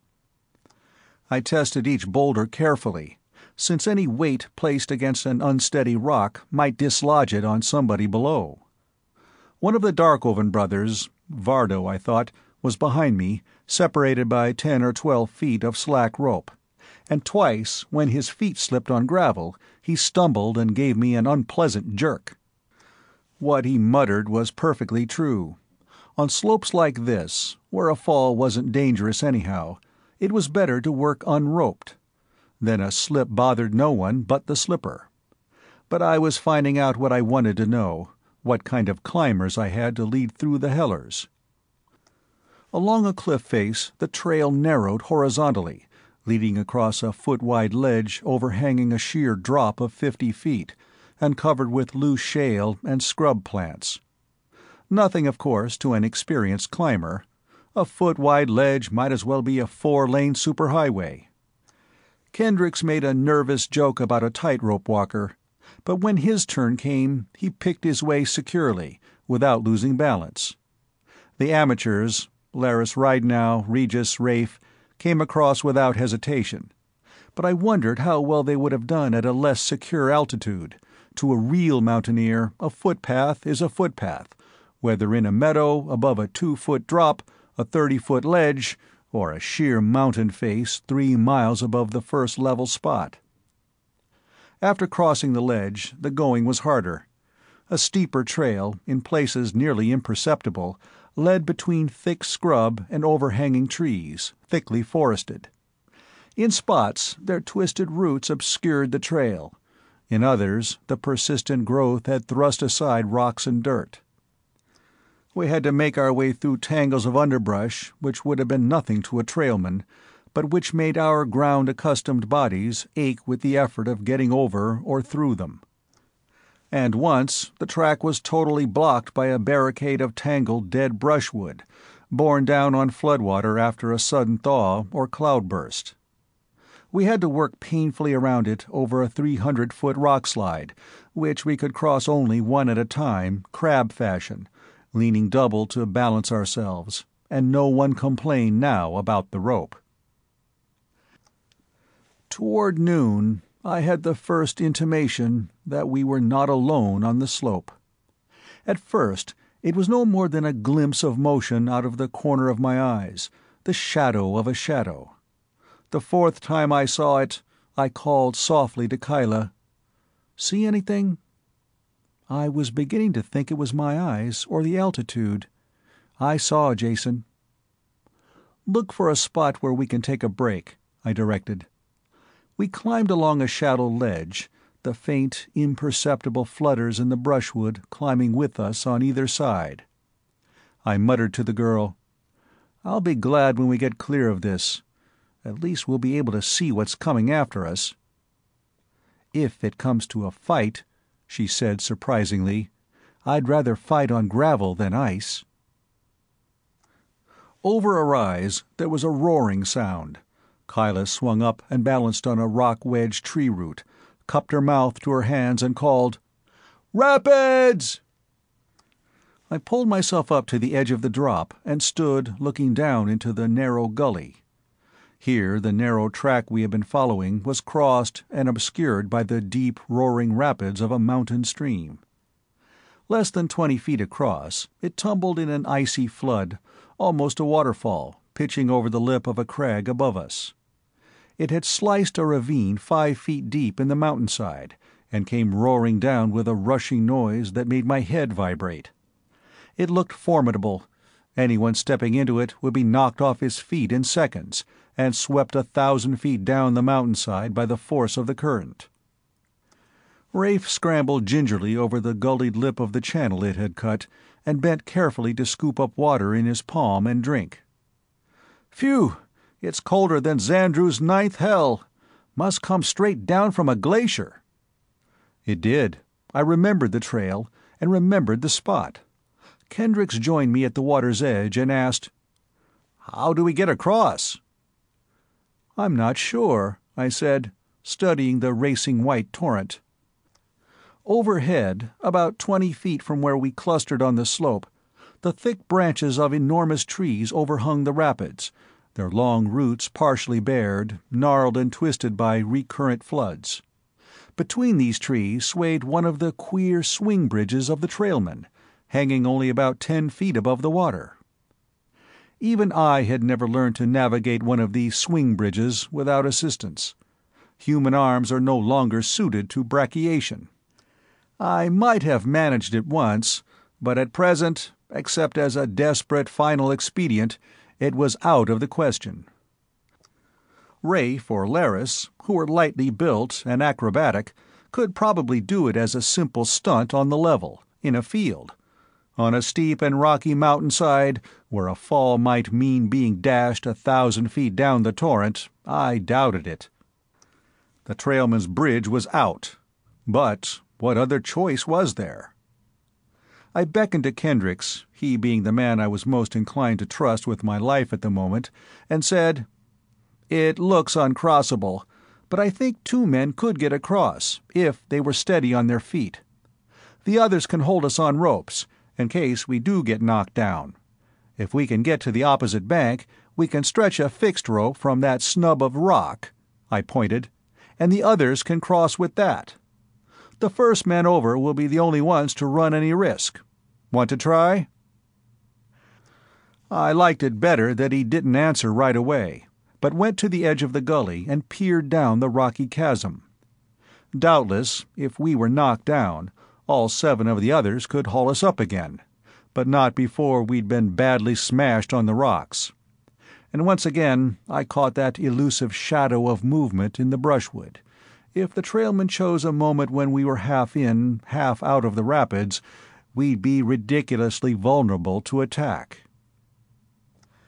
"We ought to be able to get a fixed rope easier than that," Hjalmar said, and took one of the spares from his rucksack. He coiled it, making a running loop on one end, and, standing precariously on the lip of the rapids, sent it spinning toward the outcrop of rock we had chosen as a fixed point. "If I can get it over—" The rope fell short, and Hjalmar reeled it in and cast the loop again. He made 3 more unsuccessful tries before, finally, with held breath, we watched the noose settle over the rocky snub. Gently, pulling the line taut, we watched it stretch above the rapids. The knot tightened, fastened.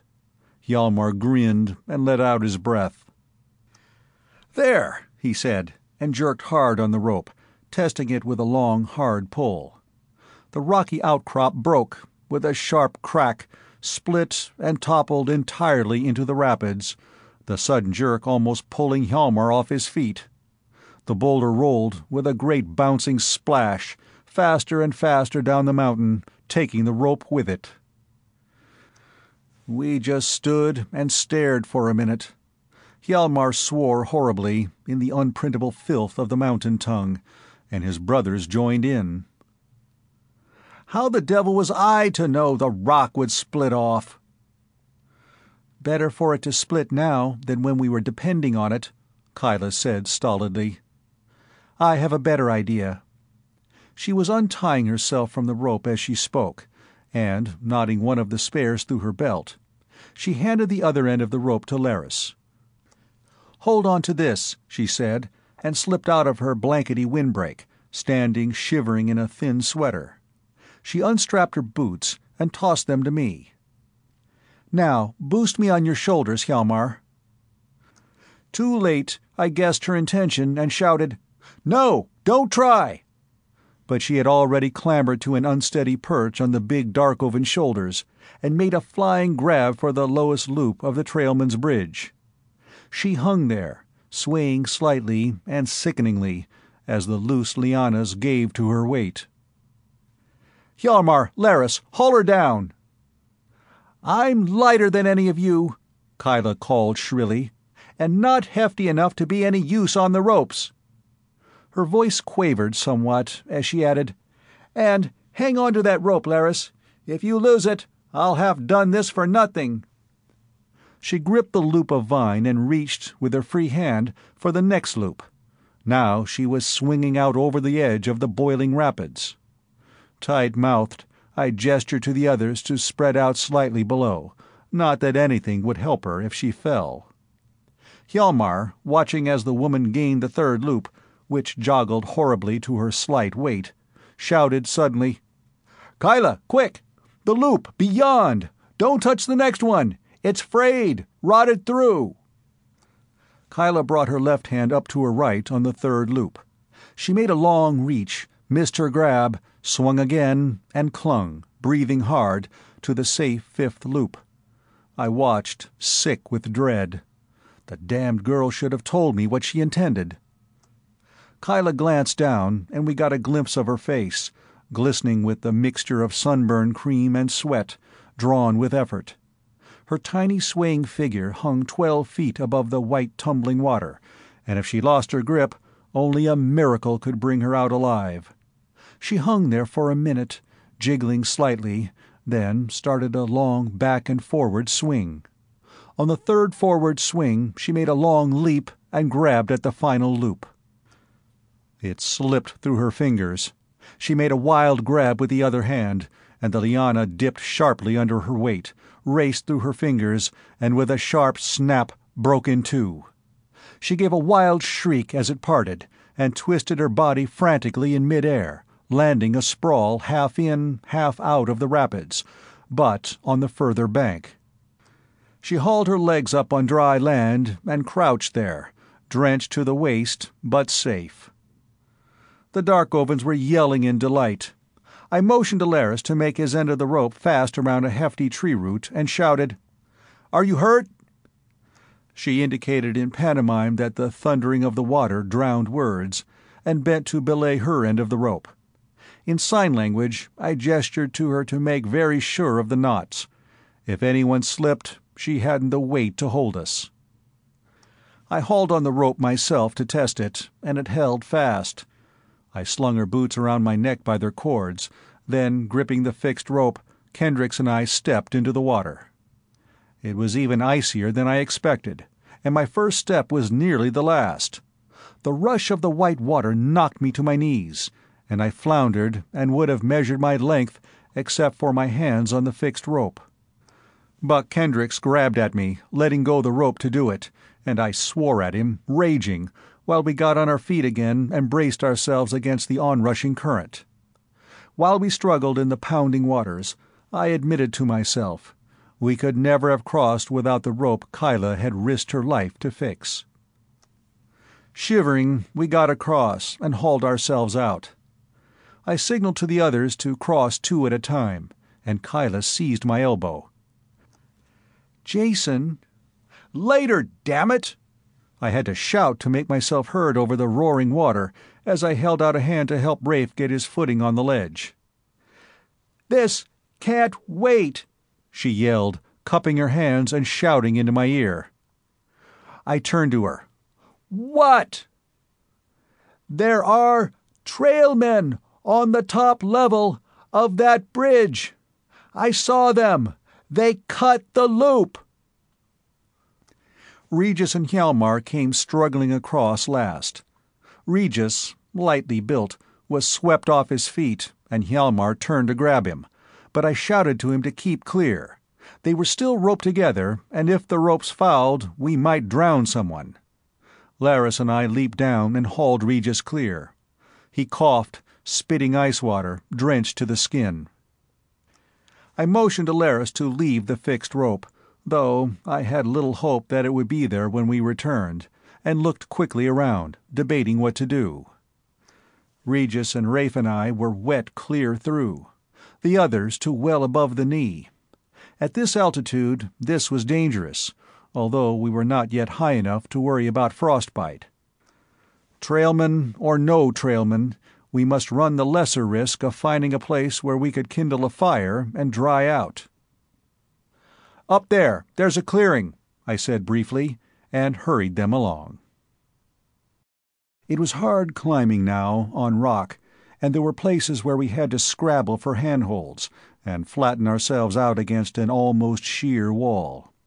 The keen wind rose as we climbed higher, whining through the thick forest, soughing in the rocky outcrops, and biting through our soaked clothing with icy teeth.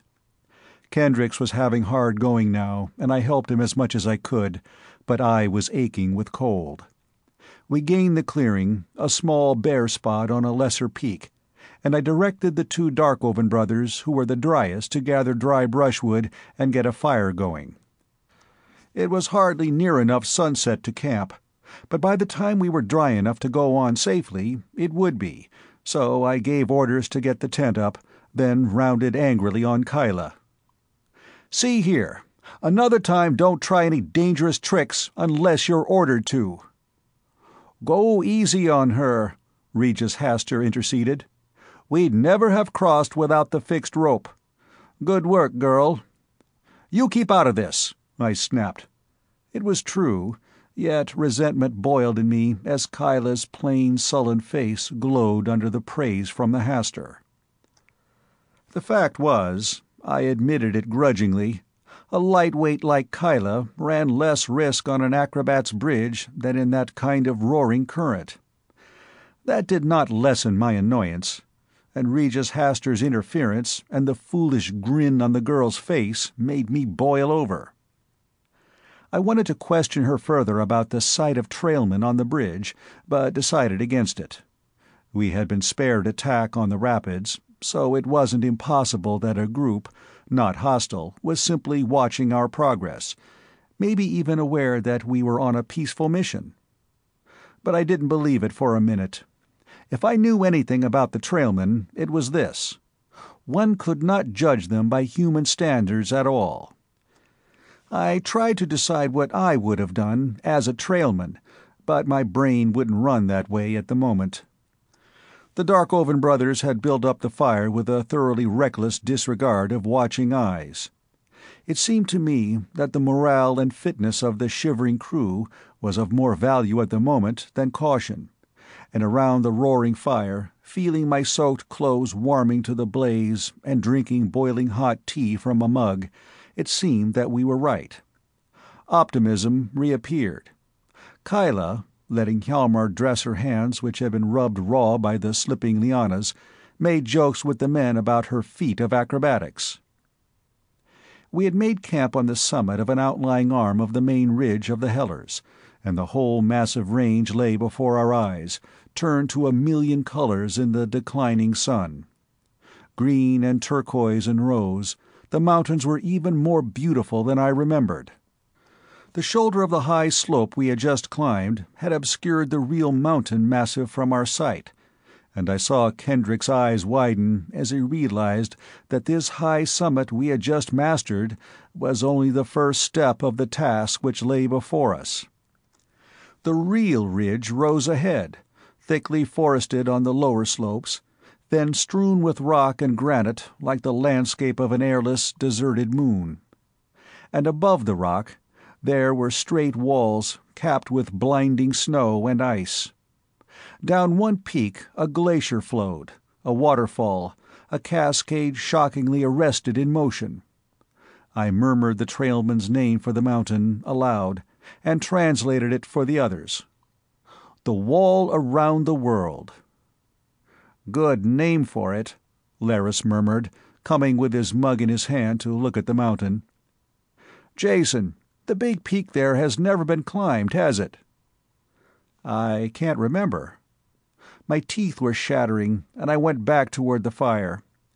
Regis surveyed the distant glacier and murmured, "It doesn't look too bad. There could be a route along the western arete. Hjalmar, weren't you with the expedition that climbed and mapped High Kimby?" The giant nodded, rather proudly. "We got within 100 feet of the top, then a snowstorm came up and we had to turn back. Some day we'll tackle the Wall Around the World. It's been tried, but no one ever climbed the peak." "No one ever will," Laris stated positively. "There's 200 feet of sheer rock cliff, Prince Regis. You need wings to get up. And there's the avalanche ledge they call Hell's Alley." Kendricks broke in irritably. "I don't care whether it's ever been climbed or ever will be climbed. We're not going to climb it now." He stared at me and added, "I hope." "We're not." I was glad of the interruption. If the youngsters and amateurs wanted to amuse themselves plotting hypothetical attacks on unclimbable sierras, that was all very well, but it was, if nothing worse, a great waste of time. I showed Kendricks a notch in the ridge, thousands of feet lower than the peaks, and well sheltered from the ice falls on either side. "That's Dammerung. We're going through there. We won't be on the mountain at all, and it's less than 22,000 feet high in the pass, although there are some bad ledges and washes. We'll keep clear of the main tree roads if we can, and all the mapped trailmen's villages, but we may run into wandering bands." Abruptly, I made my decision and gestured them around me. "From this point," I broke the news, "we're liable to be attacked. Kyla, tell them what you saw." She put down her mug, Her face was serious again as she related what she had seen on the bridge. "We're on a peaceful mission, but they don't know that yet. The thing to remember is that they do not wish to kill, only to wound and rob. If we show fight—" She displayed a short, ugly knife, which she tucked matter-of-factly into her shirt front. "They will run away again." Laris loosened a narrow dagger which until this moment I had thought purely ornamental. He said, "Mind if I say something more, Jason? I remember from the NAR campaign. The Trailmen fight at close quarters, and by human standards, they fight dirty." He looked around fiercely, his unshaven face glinting as he grinned. "One more thing. I like elbow room. Do we have to stay roped together when we start out again?" I thought it over. His enthusiasm for a fight made me feel both annoyed and curiously delighted. "I won't make anyone stay roped who thinks he'd be safer without it," I said. "We'll decide that when the time comes anyway. But personally, the Trailmen are used to running along narrow ledges, and we're not. Their first tactic would probably be to push us off one by one. If we're roped, we can fend them off better." I dismissed the subject, adding, "Just now, the important thing is to dry out." Kendricks remained at my side after the others had gathered around the fire, looking into the thick forest which sloped up to our campsite. He said, "This place looks as if it had been used for a camp before. Aren't we just as vulnerable to attack here as we would be anywhere else?" He had hit on the one thing I hadn't wanted to talk about. This clearing was altogether too convenient. I only said, "At least there aren't so many ledges to push us off." Kendricks muttered, "You've got the only blaster." "I left it at Carthon," I said truthfully. Then I laid down the law. "Listen, Buck, if we kill a single Trailman, except in hand-to-hand fight in self-defense, we might as well pack up and go home. We're on a peaceful mission, and we're begging a favor. Even if we're attacked, we kill only as a last resort and in hand-to-hand combat." Damned primitive frontier planet. Would you rather die of the Trailmen's disease? He said savagely, "We're apt to catch it anyway, here. You're immune. You don't care. You're safe. The rest of us are on a suicide mission. And damn it, when I die, I want to take a few of those monkeys with me." I bent my head, bit my lip, and said nothing. Buck couldn't be blamed for the way he felt. After a moment, I pointed to the notch in the ridge again. "It's not so far. Once we get through Dammerung, it's easy going into Trailman City. Beyond there, it's all civilized." "Maybe you call it civilization," Kendrick said, and turned away. "Come on, let's finish drying our feet." And at that moment, they hit us. Kendrick's yell was the only warning I had before I was fighting away something scrabbling up my back. I whirled and ripped the creature away, and saw dimly that the clearing was filled to the rim with an explosion of furry white bodies. I cupped my hands and yelled, in the only Trailman dialect I knew, "Hold off! We come in peace!" One of them yelled something unintelligible and plunged at me. Another tribe. I saw a white-furred, chinless face, contorted in rage, a small, ugly knife. A female. I ripped out my own knife, fending away a savage slash. Something tore white-hot across the knuckles of my hand. The fingers went limp, and my knife fell, and the Trailman woman snatched it up and made off with her prize, swinging lithely upward into the treetops. I searched quickly, gripped with my good hand at the bleeding knuckles, and found Regis Hastur struggling at the edge of a ledge with a pair of the creatures. The crazy thought ran through my mind that if they killed him, all Darkover would rise and exterminate the Trailmen, and it would all be my fault. Then Regis tore one hand free and made a curious motion with his fingers. It looked like an immense green spark a foot long, or like a fireball. It exploded in one creature's white face, and she gave a wild howl of terror and anguish, scrabbled blindly at her eyes, and with a despairing shriek ran for the shelter of the trees. The pack of trailmen gave a long, formless wail, and then they were gathering, flying, retreating into the shadows. Rafe yelled something obscene, and then a bolt of bluish flame lanced toward the retreating pack. One of the humanoids fell without a cry, pitching senseless over the ledge. I ran toward Rafe, struggling with him for the shocker he had drawn from its hiding place inside his shirt. "You blind damn fool!" I cursed him. "You may have ruined everything!" "They'd have killed him without it," he retorted wrathfully. He had evidently failed to see how efficiently Regis defended himself. Rafe motioned toward the fleeing pack and sneered, "Why don't you go with your friends?" With a grip I thought I had forgotten, I got my hand around Rafe's knuckles and squeezed. His hand went limp, and I snatched the shocker and pitched it over the ledge. "One word, and I'll pitch you after it," I warned. "Who's hurt?" Garin was blinking senselessly, half dazed by a blow. Regis' forehead had been gashed and dripped blood, and Hjalmar's thigh sliced in a clean cut. My own knuckles were laid bare, and the hand was getting numb. It was a little while before anybody noticed Kyla, crouched over speechless with pain. She reeled and turned deathly white when we touched her. We stretched her out where she was, and got her shirt off, and Kendricks crowded up beside us to examine the wound. "A clean cut," he said, but I didn't hear. Something had turned over inside me, like a hand stirring up my brain, and...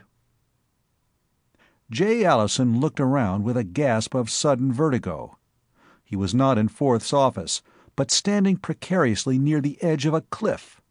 He shut his eyes briefly, wondering if he were having one of his worst nightmares, and opened them on a familiar face. Buck Kendricks was bone white, his mouth widening as he said hoarsely, "Jay, Dr. Allison, for God's sake!" A doctor's training creates reactions that are almost reflexes. J. Allison recovered some degree of sanity as he became aware that someone was stretched out in front of him, half naked and bleeding profusely. He motioned away the crowding strangers and said in his bad Darkovan, "Let her alone. This is my work." He didn't know enough words to curse them away, so he switched to Terran, speaking to Kendricks. "Buck, get these people away. Give the patient some air. Where's my surgical case?" He bent and probed briefly, realizing only now that the injured was a woman, and young. The wound was only a superficial laceration. Whatever sharp instrument had inflicted it had turned on the costal bone without penetrating lung tissue. It could have been sutured, but Kendricks handed him only a badly filled first aid kit. So Dr. Allison covered it tightly with a plastic clip shield which should seal it from further bleeding, and let it alone. By the time he had finished, the strange girl had begun to stir. She said, haltingly, "Jason?" "Dr. Allison," he corrected tersely, surprised in a minor way. The major surprise had blurred the lesser ones, that she knew his name. Kendrick spoke swiftly to the girl in one of the Darkovan languages Jay didn't understand, and then drew Jay aside, out of earshot. He said in a shaken voice, "Jay, I didn't know. I wouldn't have believed. You're Dr. Allison? Good Lord, Jason!" And then he moved fast. "What's the matter? Oh, hell, Jay, don't faint on me." Jay was aware that he didn't come out of it too bravely, but anyone who blamed him, he thought resentfully, should try it on for size. Going to sleep in a comfortably closed-in office, and waking up on a cliff at the outer edges of nowhere. His hand hurt. He saw that it was bleeding, and flexed it experimentally, trying to determine that no tendons had been injured. He rapped, How did this happen?" "Sir, keep your voice down, or speak Darkovan." Jay blinked again. Kendricks was still the only familiar thing in a strangely vertiginous universe. The Space Force man said huskily, "Before heaven, Jay, I hadn't any idea. And I've known you how long? 8, 9 years?" Jay said, "That idiot fourth," and swore the colorless profanity of an indoor man. Somebody shouted, "Jason!" in an imperative voice, and Kendricks said shakily, "Jay, if they see you, you literally are not the same man." "Obviously not." Jay looked at the tent, one pole still unpitched. "Anyone in there?" "Not yet." Kendricks almost shoved him aside. I'll tell them something." He took a radiant from his pocket, set it down, and stared at Allison in the flickering light, and said something profane. You'll be all right here?" Jay nodded. It was all he could manage. He was keeping a tight hold on his nerve. If it went, he'd start to rave like a madman. A little time passed.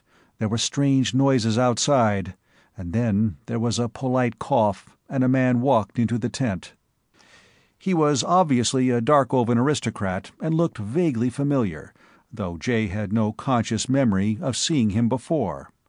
Tall and slender, he possessed that perfect and exquisite masculine beauty sometimes seen among Darkovans, and he spoke to Jay familiarly but with surprising courtesy. "I have told them you are not to be disturbed for a moment, that your hand is worse than we believed. A surgeon's hands are delicate things, Dr. Allison, and I hope that yours are not badly injured. Will you let me look?"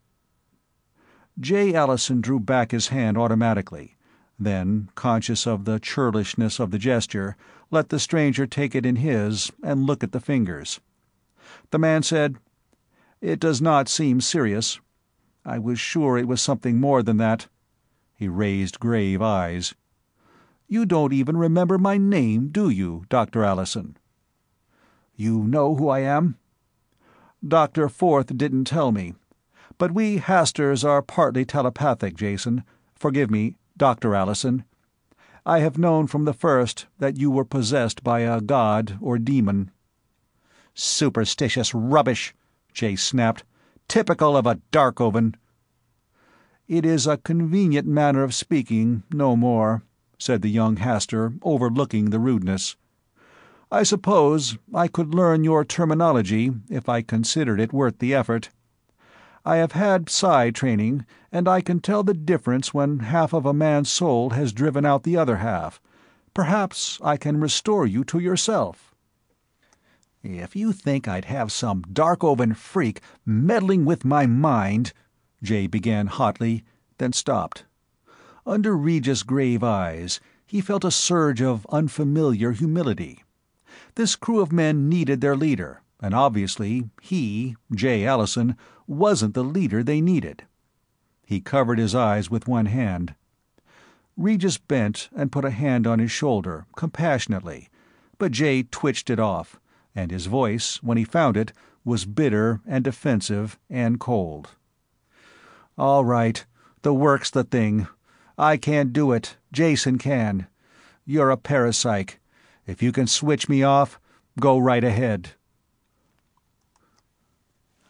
I stared at Regis, passing a hand across my forehead. "What happened?" I demanded, and in even swifter apprehension, "Where's Kyla? She was hurt." "Kyla's all right," Regis said, but I got up quickly to make sure. Kyla was outside, lying quite comfortably on a roll of blankets. She was propped on her elbow, drinking something hot, and there was a good smell of hot food in the air. I stared at Regis and demanded, "I didn't conk out, did I, from a little scratch like this?" I looked carelessly at my gashed hand. "Wait," Regis held me back. "Don't go out just yet. Do you remember what happened, Dr. Allison?" I stared in growing horror, my worst fear confirmed. Regis said quietly, "You changed. Probably from the shock of seeing—" He stopped in mid-sentence, and I said, "The last thing I remember is seeing that Kyla was bleeding, when we got her clothes off. But, good gods, a little blood wouldn't scare me, and J. Allison's a surgeon. Would it bring him roaring up like that?" I couldn't say. Regis looked as if he knew more than he was telling.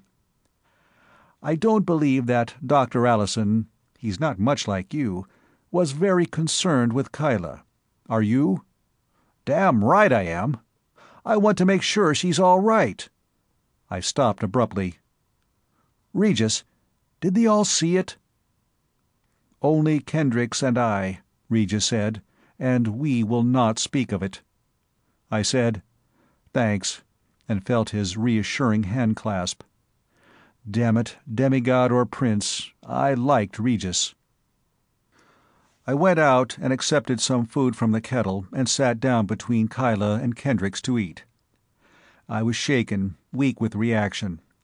Furthermore, I realized that we couldn't stay here. It was too vulnerable to attack. So, in our present condition, were we. If we could push on hard enough to get near Dammerung Pass tonight, then tomorrow we could cross it early, before the sun warmed the snow and we had snowslides and slush to deal with. Beyond Dammerung, I knew the tribesmen and could speak their language.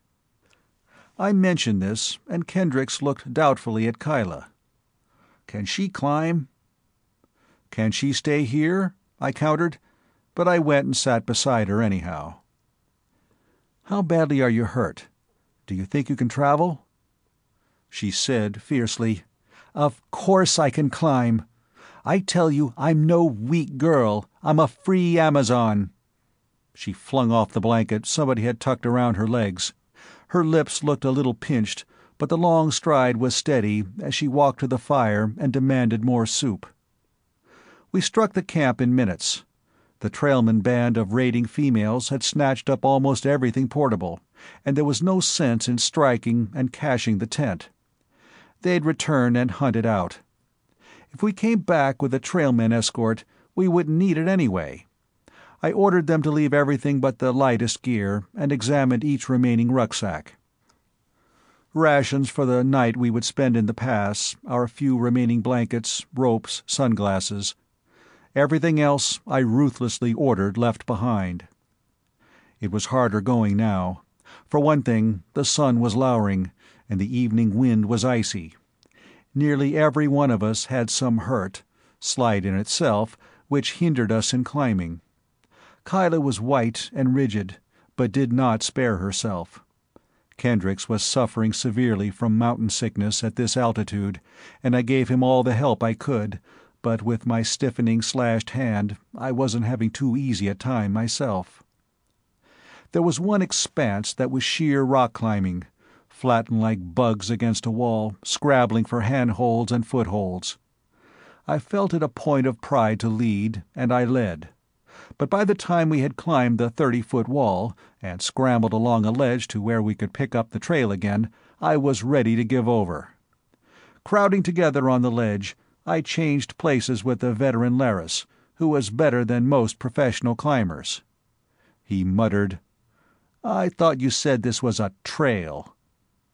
I stretched my mouth in what was supposed to be a grin, and didn't quite make it. For the Trailmen, this is a superhighway, and no one else ever comes this way.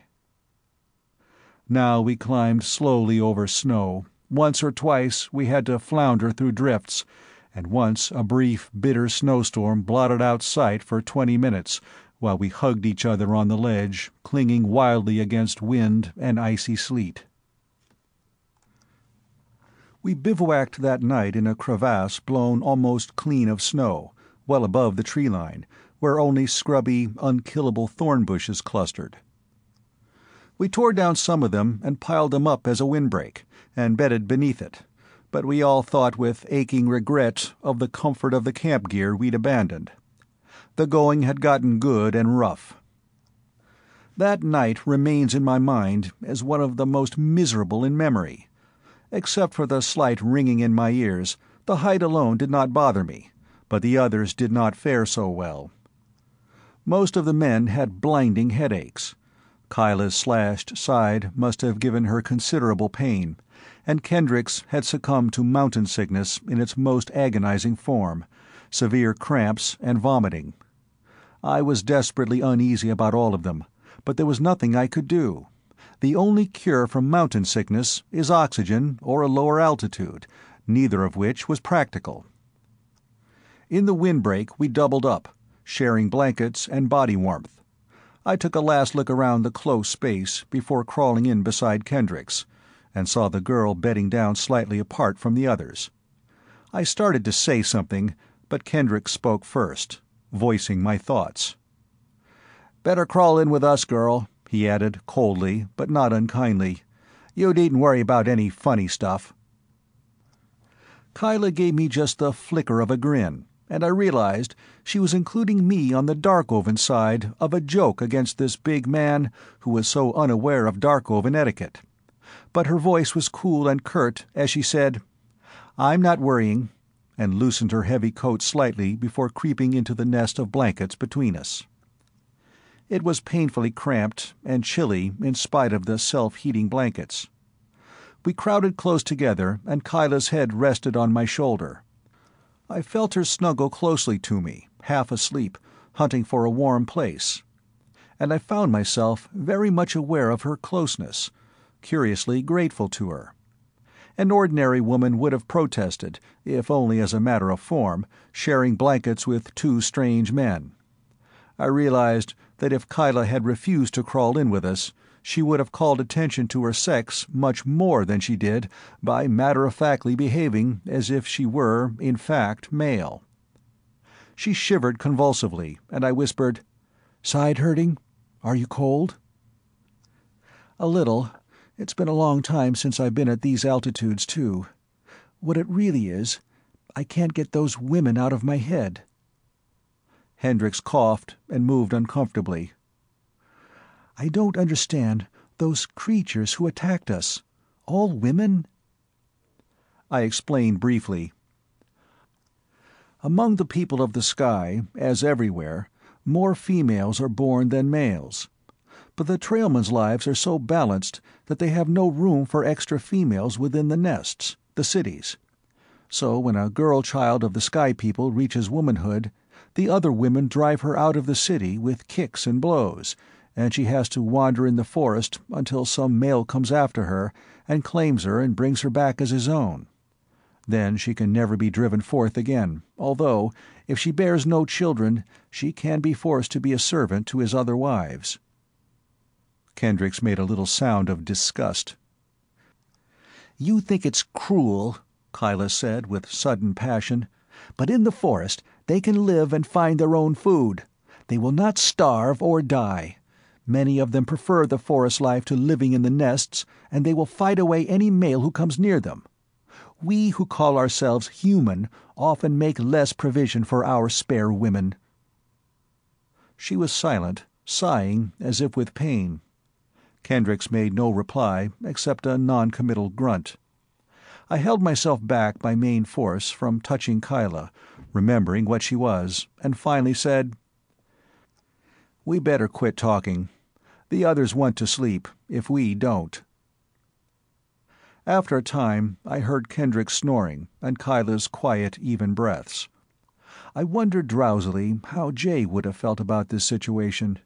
He who hated Darkover and avoided contact with every other human being, crowded between a Darkovan-free Amazon and half a dozen assorted roughnecks. I turned the thought off, fearing it might somehow re-arouse him in his brain. But I had to think of something, anything, to turn aside this consciousness of the woman's head against my chest, her warm breath coming and going against my bare neck. Only by the severest possible act of will did I keep myself from slipping my hand over her breasts, warm and palpable through the thin sweater. I wondered why Forth had called me undisciplined. I couldn't risk my leadership by making advances to our contracted guide, woman, Amazon, or whatever. Somehow, the girl seemed to be the pivot point of all my thoughts. She was not part of the Terran HQ. She was not part of any world J. Allison might have known. She belonged wholly to Jason, to my world. Between sleep and waking, I lost myself in a dream of skimming flightwise along the tree roads, chasing the distant form of a girl driven from the nest that day with blows and curses. Somewhere in the leaves I would find her, and we would return to the city, her head garlanded with the red leaves of a chosen one, and the same women who had stoned her forth would crowd about and welcome her when she returned. The fleeing woman looked over her shoulder with Kyla's eyes. And then the woman's form muted, and Dr. Forth was standing between us in the tree road, with the caduceus emblem on his coat stretched like a red staff between us. Kendricks in his Space Force uniform was threatening us with a blaster, and Regis Hastur was suddenly wearing Space Service uniform too, and saying, "J. Allison, J. Allison," as the tree road splintered and cracked beneath our feet, and we were stumbling down the waterfall, and down, and down, and down. "Wake up," Kyla whispered, and dug an elbow into my side. I opened my eyes on crowded blackness, grasping at vanishing nightmare. "What's the matter?" "You were moaning. Touch of altitude sickness?" I grunted, realizing my arm was around her shoulder, and pulled it quickly away. After a while, I slept again, fitfully. Before light, we crawled wearily out of the bivouac, cramped and stiff and not rested, but ready to get out of this and go on. The snow was hard in the dim light, and the trail not difficult here. After all the trouble on the lower slopes, I think even the amateurs had lost their desire for adventurous climbing. We were all just as well pleased that the actual crossing of Dammerung should be an anticlimax and uneventful. The sun was just rising when we reached the pass, and we stood for a moment, gathered close together, in the narrow defile between the great summits to either side. Hjalmar gave the peaks a wistful look. "Wish we could climb them." Regis grinned at him companionably. "Sometime, and you have the word of a Hastur, you'll be along on that expedition." The young fellow's eyes glowed.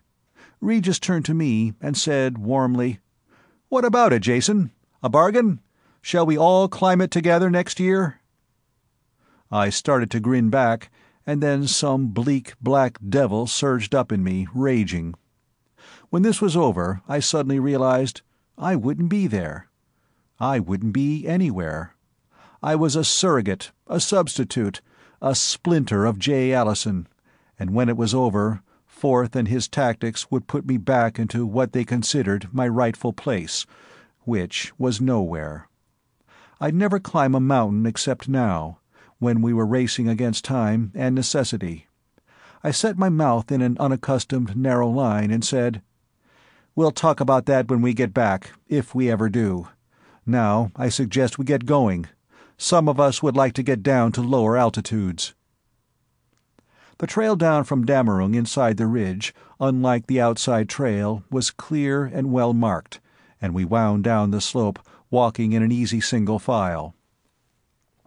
As the mist thinned and we left the snow line behind, we saw what looked like a great green carpet, interspersed with shining colors which were mere flickers below us. I pointed them out. "The treetops of the North Forest. And the colors you see are in the streets of the Trail City." An hour's walking brought us to the edge of the forest. We traveled swiftly now, forgetting our weariness, eager to reach the city before nightfall. It was quiet in the forest, almost ominously still.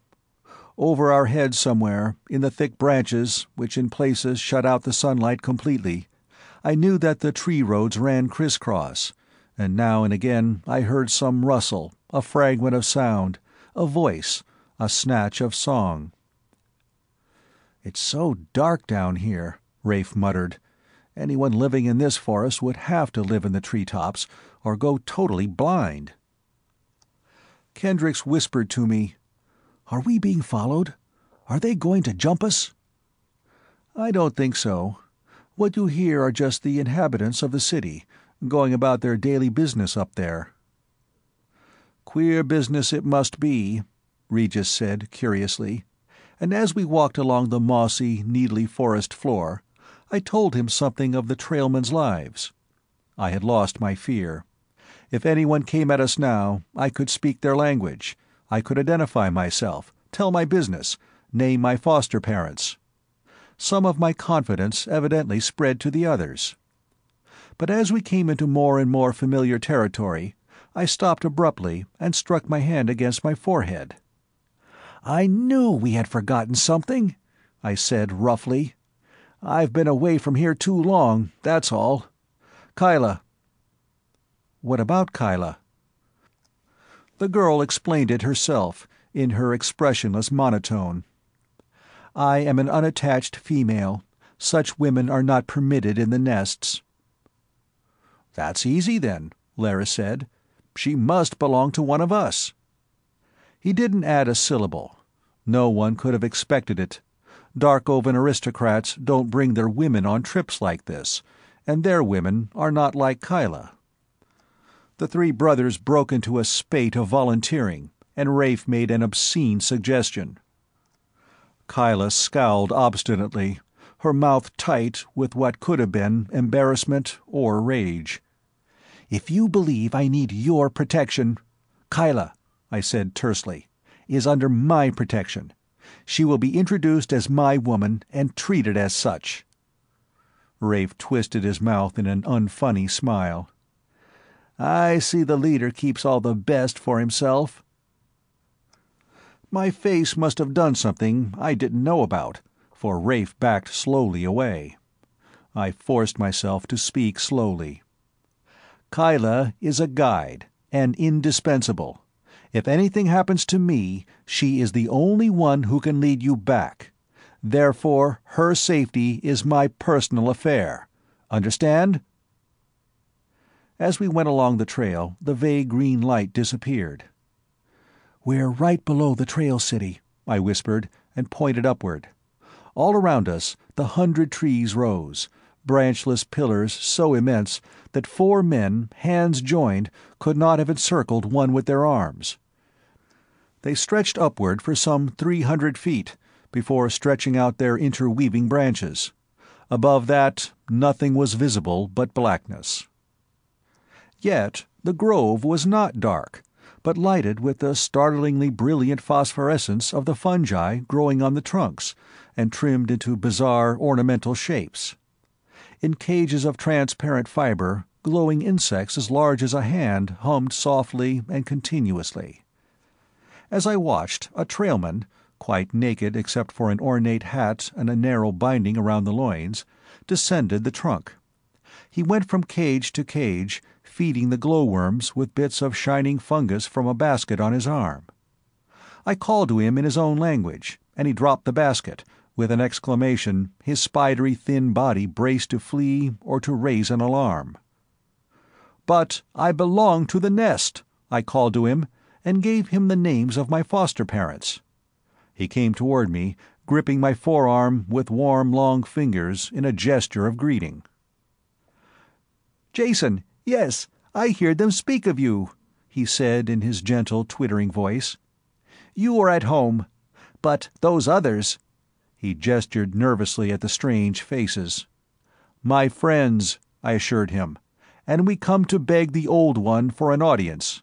For tonight I seek shelter with my parents, if they will receive us."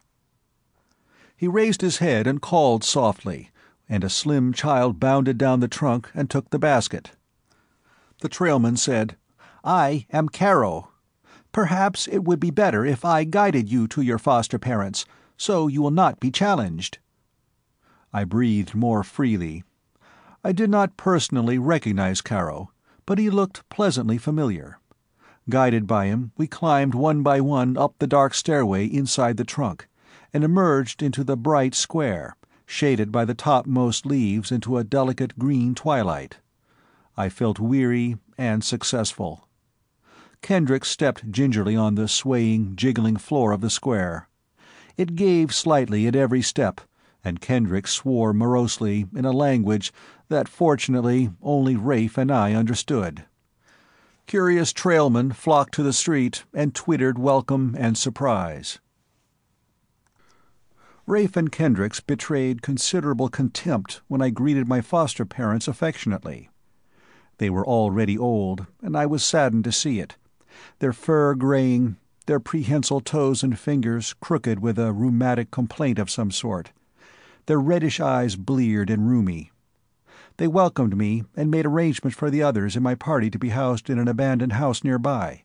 They had insisted that I, of course, must return to their roof, and Kyla, of course, had to stay with me. "Couldn't we camp on the ground instead?" Kendricks asked, eyeing the flimsy shelter with distaste. "It would offend our hosts," I said firmly. I saw nothing wrong with it. Roofed with woven bark, carpeted with moss which was planted on the floor, the place was abandoned, somewhat a bit musty, but weather-tight and seemed comfortable to me. The first thing to be done was to dispatch a messenger to the old one, begging the favor of an audience with him. That done, by one of my foster brothers, we settled down to a meal of buds, honey, insects, and bird eggs. It tasted good to me, with the familiarity of food eaten in childhood, but among the others, only Kyla ate with appetite, and Regis Hastur with interested curiosity. After the demands of hospitality had been satisfied, my foster parents asked the names of my party, and I introduced them one by one. When I named Regis Hastur, it reduced them to brief silence, and then to an outcry. Gently but firmly, they insisted that their home was unworthy to shelter the son of a Hastur, and that he must be fittingly entertained at the royal nest of the old one. There was no gracious way for Regis to protest, and when the messenger returned, he prepared to accompany him. But before leaving, he drew me aside. "I don't much like leaving the rest of you. You'll be safe enough. It's not that I'm worried about, Dr. Allison." "Call me Jason," I corrected angrily. Regis said, with a little tightening of his mouth, "That's it. You'll have to be Dr. Allison tomorrow when you tell the old one about your mission. But you have to be the Jason he knows, too." "So?" "I wish I needn't leave here.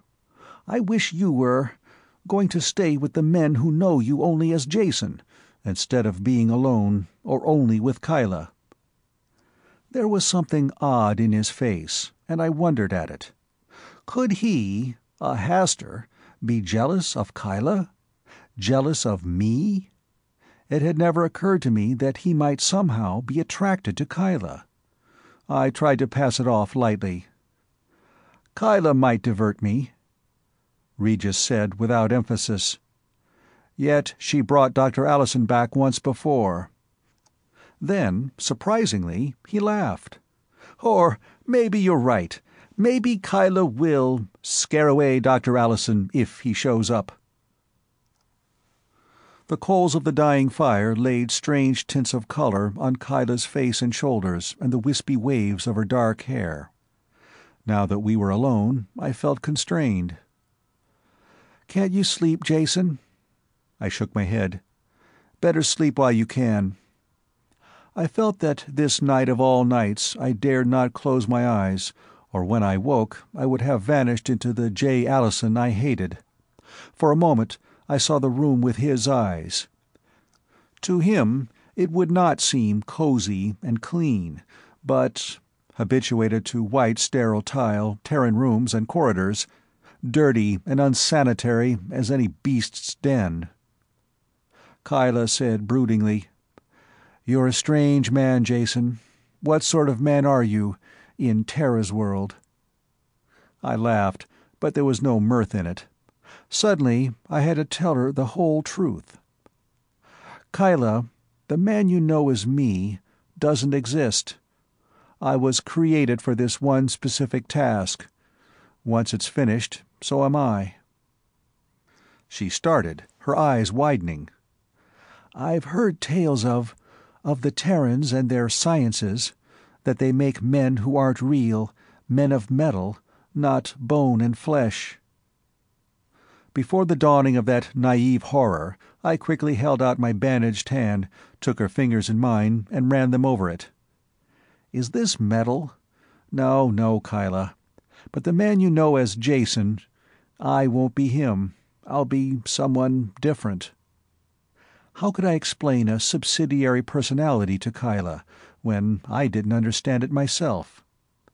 She kept my fingers in hers softly, and said, "I saw someone else looking from your eyes at me once. A ghost." I shook my head savagely. "To the Terrans, I'm the ghost." "Poor ghost," she whispered. Her pity stung. I didn't want it. "What I don't remember, I can't regret. Probably I won't even remember you." But I lied. I knew that, although I forgot everything else, unregretting because unremembered, I could not bear to lose this girl, that my ghost would walk restless forever if I forgot her. I looked across the fire at Kyla, cross-legged in the faint light, only a few coals in the brazier. She had removed her sexless outer clothing and wore some clinging garment, as simple as a child's smock and curiously appealing. There was still a little ridge of bandage visible beneath it, and a random memory, not mine, remarked in the back corners of my brain that with the cut improperly sutured there would be a visible scar. Visible to whom? She reached out an appealing hand. "Jason? Jason?" My self-possession deserted me. I felt as if I stood, small and reeling, under a great empty echoing chamber which was J. Allison's mind, and that the roof was about to fall in on me. Kyla's image flickered in and out of focus, first infinitely gentle and appealing, then, as if seen at the wrong end of a telescope, far away and sharply incised, and as remote and undesirable as any bug underneath the lens. Her hands closed on my shoulders. I put out a groping hand to push her away. "Jason," she implored, "don't! Go away from me like that! Talk to me! Tell me!" But her words reached me through emptiness. I knew important things might hang on tomorrow's meeting. Jason alone could come through that meeting, where the Terrans, for some reason, put him through this hell and damnation and torture. Oh yes, the Trailmen's fever. J. Allison pushed the girl's hand away and scowled savagely, trying to collect his thoughts and concentrate them on what he must say and do to convince the Trailmen of their duty toward the rest of the planet. As if they, not even human, could have a sense of duty. With an unaccustomed surge of emotion, he wished he were with the others. Kendricks now. Jane knew precisely why Forth had sent the big, reliable spaceman at his back. And that handsome, arrogant Darkovan, where was he? Jay looked at the girl in puzzlement.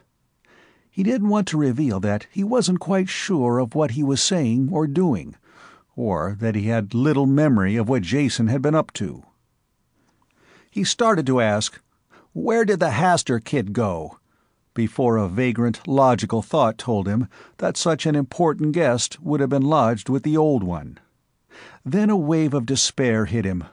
Jay realized he did not even speak the Trailmen's language, that it had slipped from his thoughts completely. "You," he fished desperately for the girl's name. "Kyla. You don't speak the Trailmen's language, do you?"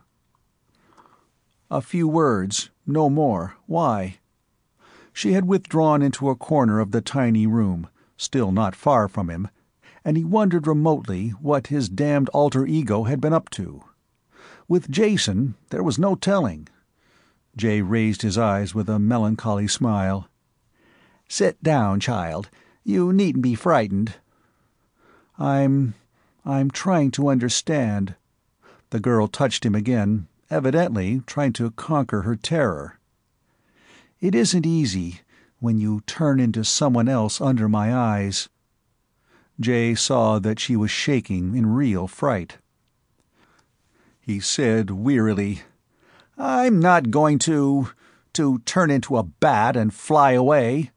I'm just a poor devil of a doctor who's gotten himself into one unholy mess." There was no reason, he was thinking, to take out his own misery and despair by shouting at this poor kid. God knew what she'd been through with his irresponsible other self. Forth had admitted that damn Jason personality was a blend of all the undesirable traits he'd fought to smother all his life. By an effort of will, he kept himself from pulling away from her hand on his shoulder. "Jason, don't slip away like that. Think. Try to keep hold on yourself." Jay propped his head in his hands, trying to make sense of that. Certainly, in the dim light, she could not be too conscious of subtle changes of expression. She evidently thought she was talking to Jason. She didn't seem to be overly intelligent. "Think about tomorrow, Jason. What are you going to say to him? Think about your parents."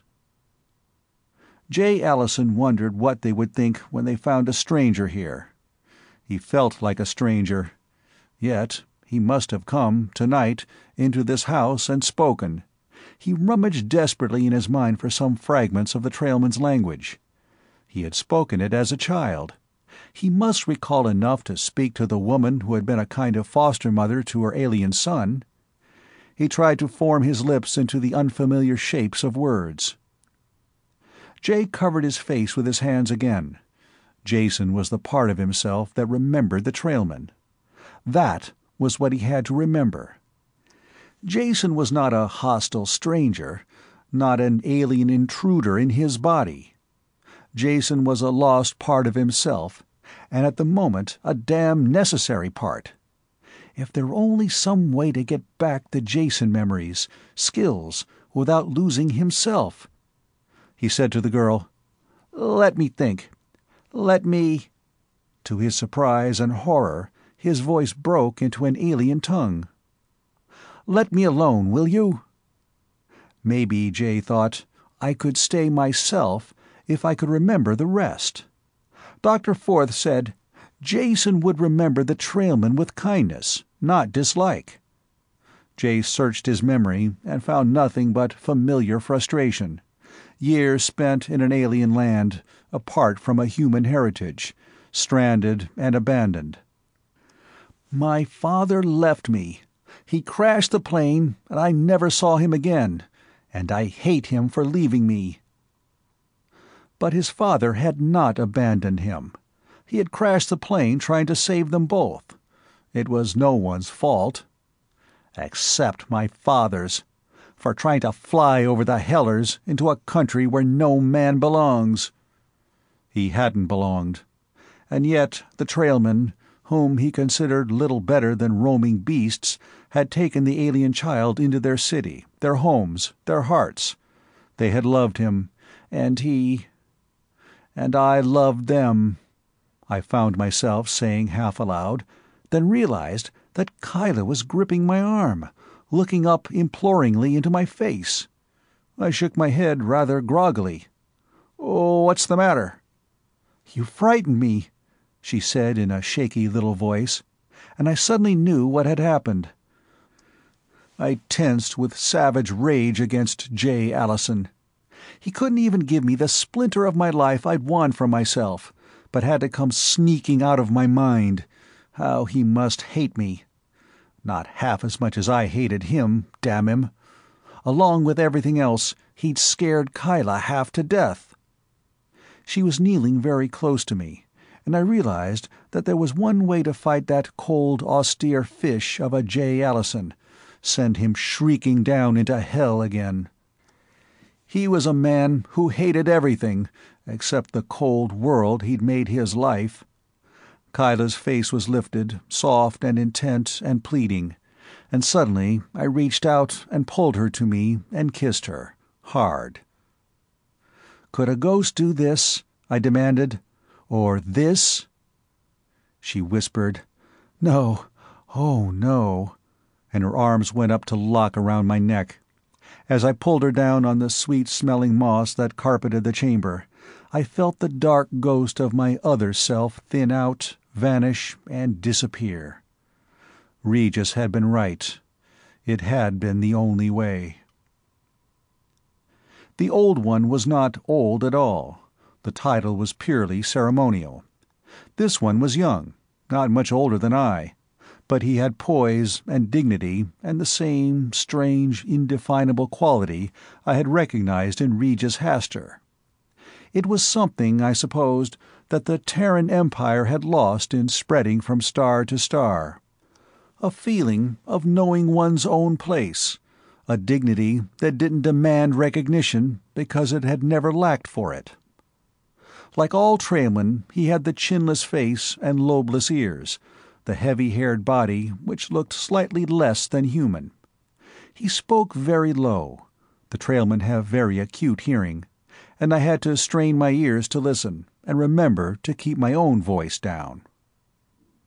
He stretched his hand to me, and I lowered my head over it and murmured, "I take submission, Old One."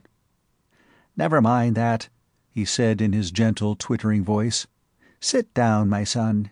You are welcome here, but I feel you have abused our trust in you. We dismissed you to your own kind because we felt you would be happier so. Did we show you anything but kindness, that after so many years you return with armed men?" The reproof in his red eyes was hardly an auspicious beginning. I said helplessly, "Old One, the men with me are not armed. A band of those who may not enter cities attacked us, and we defended ourselves. I traveled with so many men only because I feared to travel the passes alone." "But does that explain why you have returned at all?" The reason and reproach in his voice made sense. Finally I said, "Old One, we come as suppliants. My people appeal to your people in the hope that you will be—" I started to say, "as human," stopped and amended, "that you will deal as kindly with them as with me." His face betrayed nothing. "What do you ask?" I explained. I told it badly, stumbling, not knowing the technical terms, knowing they had no equivalents anyway in the Trailmen's language. He listened, asking a penetrating question now and again. When I mentioned the Terran legate's offer to recognize the Trailmen as a separate and independent government, he frowned and rebuked me. "We of the Sky People have no dealings with the Terrans and care nothing for their recognition, or its lack." For that I had no answer, and the Old One continued, kindly but indifferently. "We do not like to think that the fever, which is a children's little sickness with us, shall kill so many of your kind. But you cannot, in all honesty, blame us. You cannot say that we spread the disease. We never go beyond the mountains. Are we to blame that the winds change or the moons come together in the sky? When the time has come for men to die, they die." He stretched his hand in dismissal. "I will give your men safe conduct to the river, Jason. Do not return." Regis Hastur rose suddenly and faced him. "Will you hear me, Father?" He used the ceremonial title without hesitation, and the Old One said in distress, "The son of Hastur need never speak as a suppliant to the Sky People." "Nevertheless, hear me as a suppliant, Father," Regis said quietly. "It is not the strangers and aliens of Terra who are pleading. We have learned one thing from the strangers of Terra which you have not yet learned. I am young, and it is not fitting that I should teach you. But you have said, are we to blame that the moons come together in the sky? No, but we have learned from the Terrans not to blame the moons in the sky for our own ignorance of the ways of the gods, by which I mean the ways of sickness or poverty or misery." "These are strange words for a Hastur," said the Old One, displeased. "These are strange times for a Hastur," said Regis loudly. The Old One winced, and Regis moderated his tone, but continued vehemently. "You blame the moons in the sky. I say the moons are not to blame, nor the winds, nor the gods. The gods send these things to men to test their wits and to find if they have the will to master them." The Old One's forehead ridged vertically, and he said with stinging contempt, "Is this the breed of king which men call Hastur now?" "Man or god or Hastur, I am not too proud to plead for my people," retorted Regis, flushing with anger. "Never in all the history of Darkover has a Hastur stood before one of you and begged." "For the men of another world." "For all men on our world.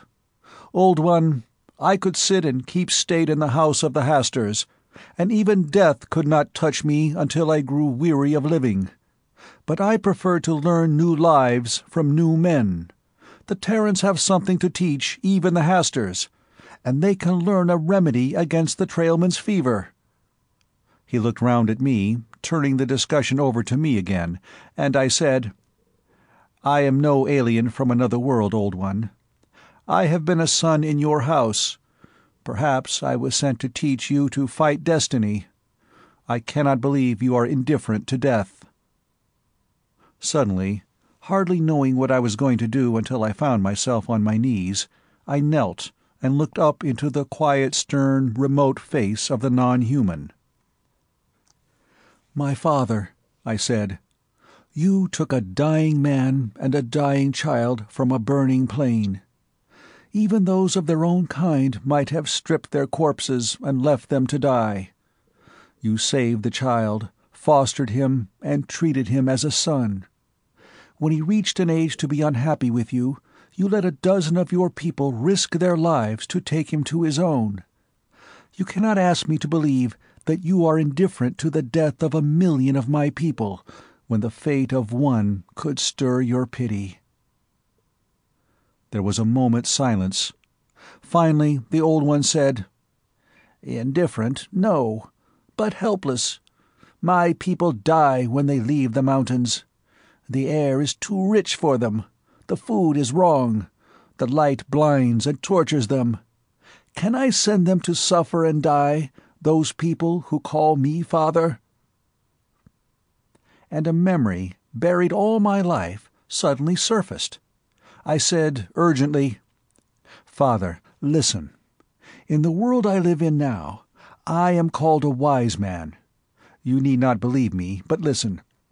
I know your people. They are my people. I remember when I left you, more than a dozen of my foster parents' friends offered, knowing they risked death, to go with me. I was a child. I did not realize the sacrifice they made. But I watched them suffer as they went lower in the mountains, and I resolved. I spoke with difficulty, forcing the words through a reluctant barricade. That, since others had suffered so for me, I would spend my life in curing the sufferings of others. Father, the Terrans call me a wise doctor, a man of healing. Among the Terrans, I can see that my people, if they will come to us and help us, have air they can breathe and food which will suit them, and that they are guarded from the light. I don't ask you to send anyone, Father. I ask only, tell your sons what I have told you. If I know your people, who are my people forever, hundreds of them will offer to return with me. And you may witness what your foster son has sworn here. If one of your sons dies, your alien son will answer for it with his own life." The words had poured from me in a flood. They were not all mine. Some unconscious thing had recalled in me that J. Allison had power to make these promises. For the first time, I began to see what force, what guilt, what dedication working in J. Allison had turned him aside from me. I remained at the Old One's feet, kneeling, overcome, ashamed of the thing I had become. J. Allison was worth 10 of me. Irresponsible, Forth had said, lacking purpose, lacking balance. What right had I to despise my soberer self? At last I felt the Old One touch my head lightly. "Get up, my son," he said. "I will answer for my people, and forgive me for my doubts and my delays." Neither Regis nor I spoke for a minute after we left the audience room. Then, almost as one, we turned to each other. Regis spoke first, soberly. "It was a fine thing you did, Jason. I didn't believe he'd agree to it." "It was your speech that did it," I denied. The sober mood, the unaccustomed surge of emotion was still on me, but it was still giving way to a sudden upswing of exultation. Damn it, I'd done it. Let J. Allison try to match that. Regis still looked grave. "He'd have refused, but you appealed to him as one of themselves. And yet it wasn't quite that. It was something more." Regis put a quick, embarrassed arm around my shoulders and suddenly blurted out, "I think the Terran Medical played hell with your life, Jason. And even if it saves 1,000,000 lives, it's hard to forgive them for that." Late the next day, the Old One called us in again and told us that 100 men had volunteered to return with us and act as blood donors and experimental subjects for research into the Trailmen's disease. The trip over the mountains, so painfully accomplished, was easier in return. Our escort of 100 Trailmen guaranteed us against attack, and they could choose the easiest paths. Only as we undertook the long climb downward through the foothills did the Trailmen, unused to ground travel at any time and suffering from the unaccustomed low altitude, began to weaken. As we grew stronger, more and more of them faltered, and we traveled more and more slowly. Not even Kendricks could be callous about inhuman animals by the time we reached the point where we had left the pack animals. And it was Rafe Scott who came to me and said desperately, "Jason, these poor fellows will never make it to Carthon. Laris and I know this country. Let us go ahead, as fast as we can travel alone, and arrange at Carthon for transit. Maybe we can get pressurized aircraft to fly them from here. We can send a message from Carthon, too, about accommodations for them at the Terran HQ." I was surprised, and a little guilty, that I had not thought of this myself. I covered it with a mocking, "I thought you didn't give a damn about any of my friends." Rafe said doggedly, "I guess I was wrong about that. They're going through this out of a sense of duty, so they must be pretty different than I thought they were." Regis, who had overheard Rafe's plan, now broke in quietly, "There's no need for you to travel ahead, Rafe. I can send a quicker message." I had forgotten that Regis was a trained telepath. He added, "There are some space and distance limitations to such messages, but there is a regular relay net all over Darkover, and one of the relays is a girl who lives at the very edge of the Terran zone. If you'll tell me what will give her access to the Terran HQ—" He flushed slightly and explained, "From what I know of the Terrans, she would not be very fortunate relaying the message if she merely walked to the gate and said she had a relayed telepathic message for someone, would she?" I had to smile at the picture that conjured up in my mind. "I'm afraid not," I admitted. "Tell her to go to Dr. Forth and give the message from Dr. Jason Allison." Regis looked at me curiously.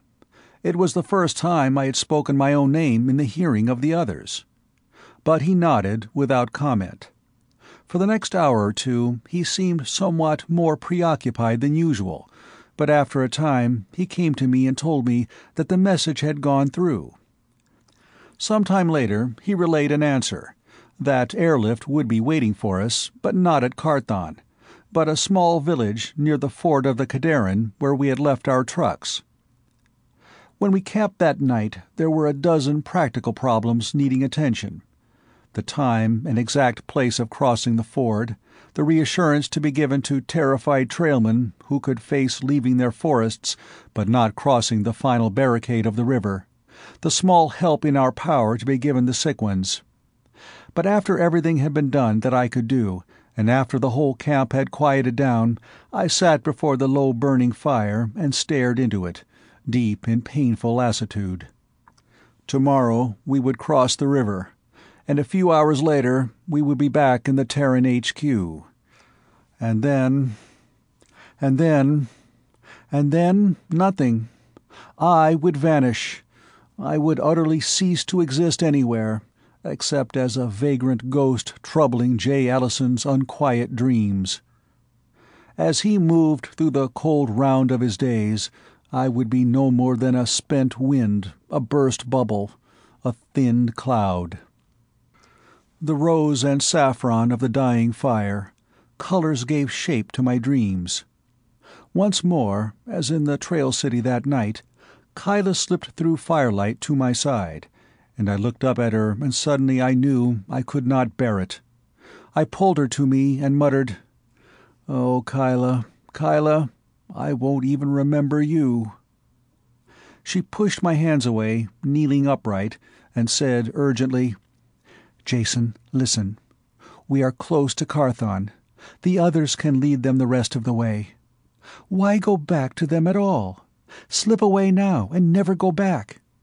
We can—" She stopped, coloring fiercely, then sudden and terrifying shyness overcoming her again, and at last she said in a whisper, "Darkover is a wide world, Jason. Big enough for us to hide in. I don't believe they would search very far." They wouldn't. I could leave word with Kendricks, not with Regis. The telepath would see through me immediately, that I had ridden ahead to Carthon with Kyla. By the time they realized that I had fled, they would be too concerned with getting the Trailmen safely to the Terran zone to spend much time looking for a runaway. As Kyla said, the world was wide. And it was my world, and I would not be alone in it. "Kyla, Kyla," I said helplessly, and crushed her against me, kissing her. She closed her eyes, and I took a long, long look at her face. Not beautiful, no, but womanly and brave and all the other beautiful things. It was a farewell look, and I knew it, if she didn't. After the briefest time, she pulled a little away, and her flat voice was gentler and more breathless than usual. "We'd better leave before the others waken." She saw that I did not move. "Jason?" I could not look at her.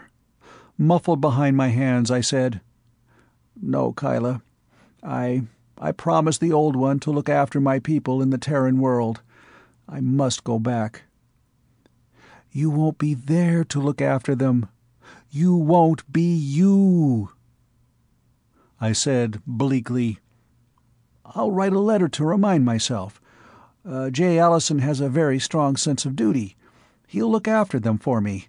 He won't like it, but he'll do it, with his last breath. He's a better man than I am, Kyla. You better forget about me."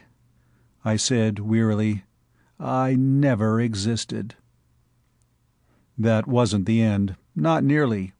She begged, and I don't know why I put myself through the hell of stubbornness, but in the end she ran away, crying, and I threw myself down by the fire, cursing my own folly, but most of all, cursing J. Allison, hating my other self with a blistering, sickening rage. Coming through the outskirts of the small village the next afternoon, the village where the airlift would meet us, we noted that the poorer quarter was almost abandoned. Regis said bleakly, "It's begun," and dropped out of line to stand in the doorway of a silent dwelling. After a minute he beckoned to me, and I looked inside. I wished I hadn't. The sight would haunt me while I lived. An old man, 2 young women, and half a dozen children between 4 and 15 years old lay inside. The old man, one of the children, and one of the young women were laid out neatly in clean death, shrouded, their faces covered with green branches after the Darkover custom for the dead. The other young woman lay huddled near the fireplace, her coarse dress splattered with the filthy stuff she had vomited, dying. The children, but even now I can't think of the children without retching. One, very small, had been in the woman's arms when she collapsed. It had squirmed free, for a little while. The others were in indescribable condition, and the worst of it was that one of them was still moving, feebly, long past help. Regis turned blindly from the door and leaned against the wall, his shoulders heaving. Not, as I first thought, in disgust, but in grief. Tears ran over his hands and spilled down, and when I took him by the arm to lead him away, he reeled and fell against me. He said in a broken, blurred, choking voice, "Oh, Lord, Jason, those children, those children! If you ever had any doubts about what you're doing, any doubts about what you've done, think about that. Think that you've saved a whole world from that. Think that you've done something even the Hasters couldn't do." My own throat tightened with something more than embarrassment. "Better wait till we know for sure whether the Terrans can carry through with it, and you'd better get to hell away from this doorway. I'm immune, but damn it, you're not." But I had to take him and lead him away, like a child from that house. He looked up into my face and said with burning sincerity, "I wonder if you believe I'd give my life 12 times over to have done that." It was a curious, austere reward, but vaguely it comforted me. And then, as we rode into the village itself, I lost myself, or tried to lose myself, in reassuring the frightened trailmen who had never seen a city on the ground, never seen or heard of an airplane. I avoided Kyla. I didn't want a final word, a farewell. We had had our farewells already. Forth had done a marvelous job of having quarters ready for the trailmen, and after they were comfortably installed and reassured, I went down wearily and dressed in J. Allison's clothing. I looked out the window at the distant mountains, and a line from the book on mountaineering, which I had bought as a youngster in an alien world, and Jay had kept as a stray fragment of personality, ran in violent conflict through my mind. Something hidden, go and find it. Something lost beyond the ranges. I had just begun to live. Surely I deserved better than this, to vanish when I had just discovered life. Did the man who did not know how to live deserve to live at all? J. Allison, that cold man who had never looked beyond any ranges, why should I be lost in him? Something lost beyond the ranges. Nothing would be lost but myself. I was beginning to loathe the overflown sense of duty which had brought me back here. Now, when it was too late, I was bitterly regretting. Kyla had offered me life. Surely I would never see Kyla again. Could I regret what I would never remember? I walked into Forth's office as if I were going to my doom. I was. Forth greeted me warmly. "Sit down and tell me all about it," he insisted. I would rather not speak. Instead, compulsively, I made it a full report, and curious flickers came in and out of my consciousness as I spoke. By the time I realized I was reacting to a post-hypnotic suggestion, that in fact I was going under hypnosis again, it was too late, and I could only think that this was worse than death, because in a way I would be alive. J. Allison sat up and meticulously straightened his cuff before tightening his mouth in what was meant for a smile. "I assume, then, that the experiment was a success?" "A complete success." Forth's voice was somewhat harsh and annoyed, but Jay was untroubled. He had known for years that most of his subordinates and superiors disliked him, and had long ago stopped worrying about it. "The Trailmen agreed?" "They agreed," Forth said, surprised. "You don't remember anything at all?" Scraps. Like a nightmare." J. Allison looked down at the back of his hand, flexing the fingers cautiously against pain, touching the partially healed red slash. Forth followed the direction of his eyes and said, not unsympathetically, "Don't worry about your hand. I looked at it pretty carefully. You'll have total use of it." Jay said rigidly, "It seems to have been a pretty severe risk to take. Did you ever stop to think what it would have meant to me to lose the use of my hand?" "It seemed a justifiable risk, even if you had," Forth said dryly. "Jay, I've got the whole story on tape, just as you told it to me. You might not like having a blank spot in your memory. Want to hear what your alter ego did?" Jay hesitated. Then he unfolded his long legs and stood up. "No, I don't think I care to know." He waited, arrested by a twinge of a sore muscle, and frowned. What had happened? What would he never know? Why did the random ache bring a pain deeper than the pain of a torn nerve? Forth was watching him, and Jay asked irritably, "What is it?" "You're one hell of a cold fish, Jay." "I don't understand you, sir." "You wouldn't," Forth muttered. "Funny, I liked your subsidiary personality." Jay's mouth contracted in a mirthless grin. "You would," he said, and swung quickly round. "Come on. If I'm going to work on that serum project, I'd better inspect the volunteers and line up the blood donors and look over old what's-his-name's papers." But beyond the window, the snowy ridges of the mountain, inscrutable, caught and held his eye, a riddle and a puzzle. "Ridiculous," he said, and went to his work. 4 months later, J. Allison and Randolph Forth stood together, watching the last of the disappearing planes, carrying the volunteers back toward Carthon and their mountains. "I should have flown back to Carthon with them," Jay said moodily. Forth watched the tall man stare at the mountain, wondered what lay behind the contained gestures and the brooding. He said, "You've done enough, Jay. You've worked like the devil. Thurman, the legate, sent down to say you get an official commendation and a promotion for your part. That's not even mentioning what you did in the Trailmen city." He put a hand on his colleague's shoulder, but Jay shook it off impatiently.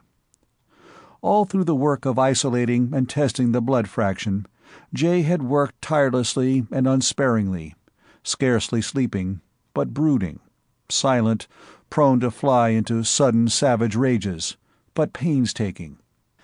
He had overseen the Trailmen with an almost fatherly solicitude, but from a distance. He had left no stone unturned for their comfort, but refused to see them in person except when it was unavoidable. Forth thought, we played a dangerous game. J. Allison had made his own adjustment to life, and we disturbed that balance. Have we wrecked the man?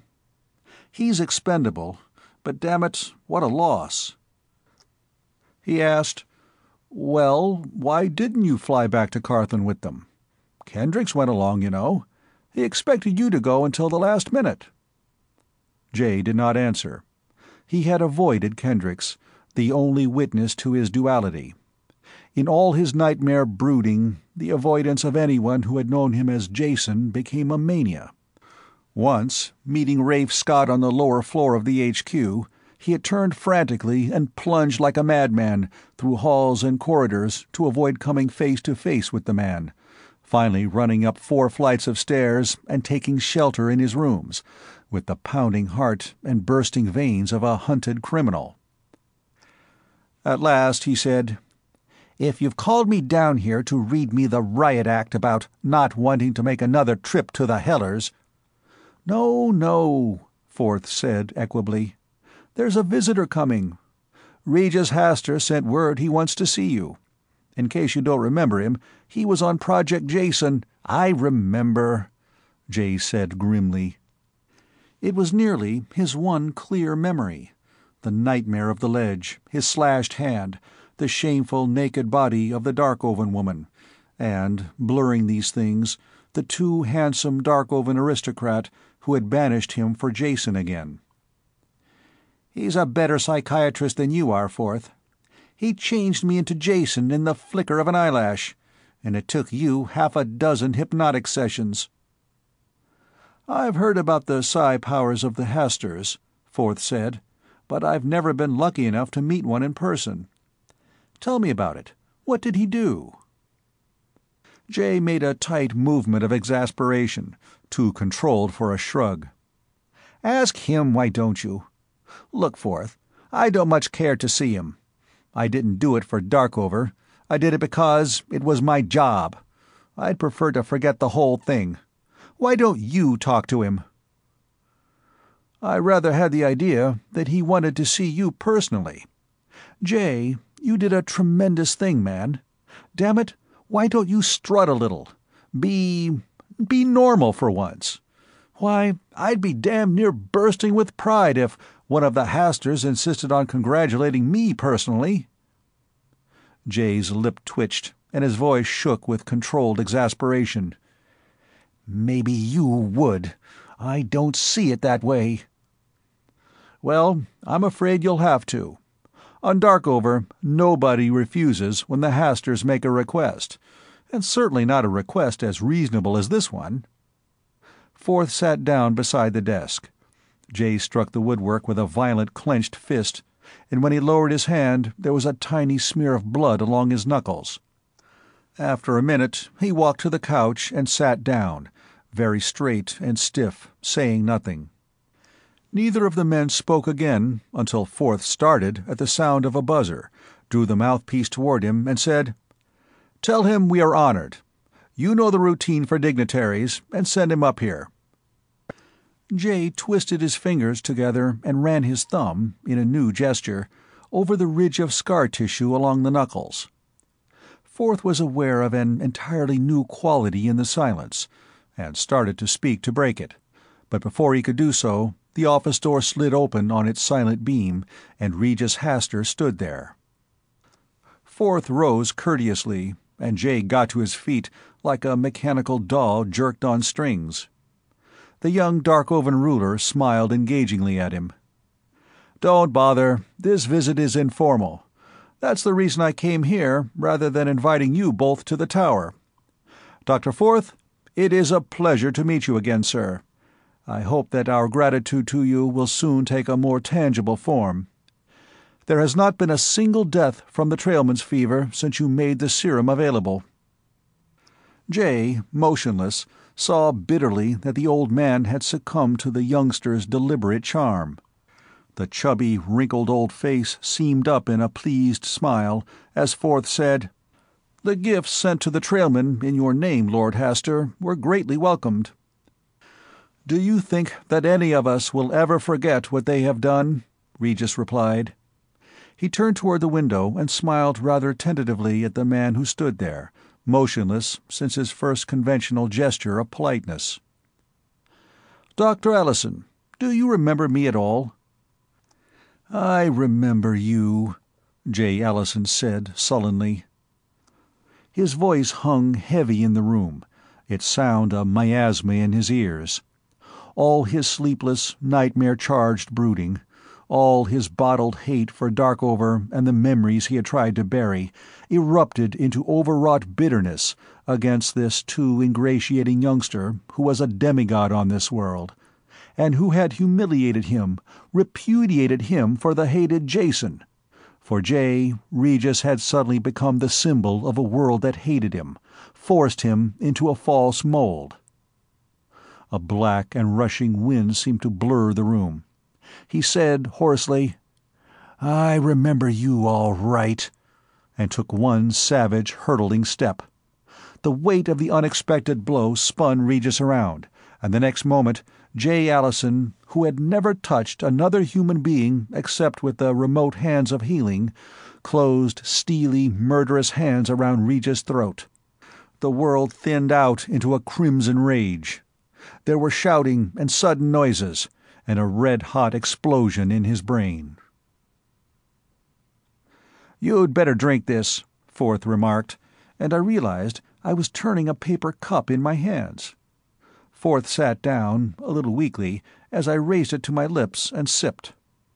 Regis took his hand away from his throat and said huskily, "I could use some of that, Doctor." I put the whiskey down. "You'll do better with water until your throat muscles are healed," I said swiftly, and went to fill a throwaway cup for him, without thinking.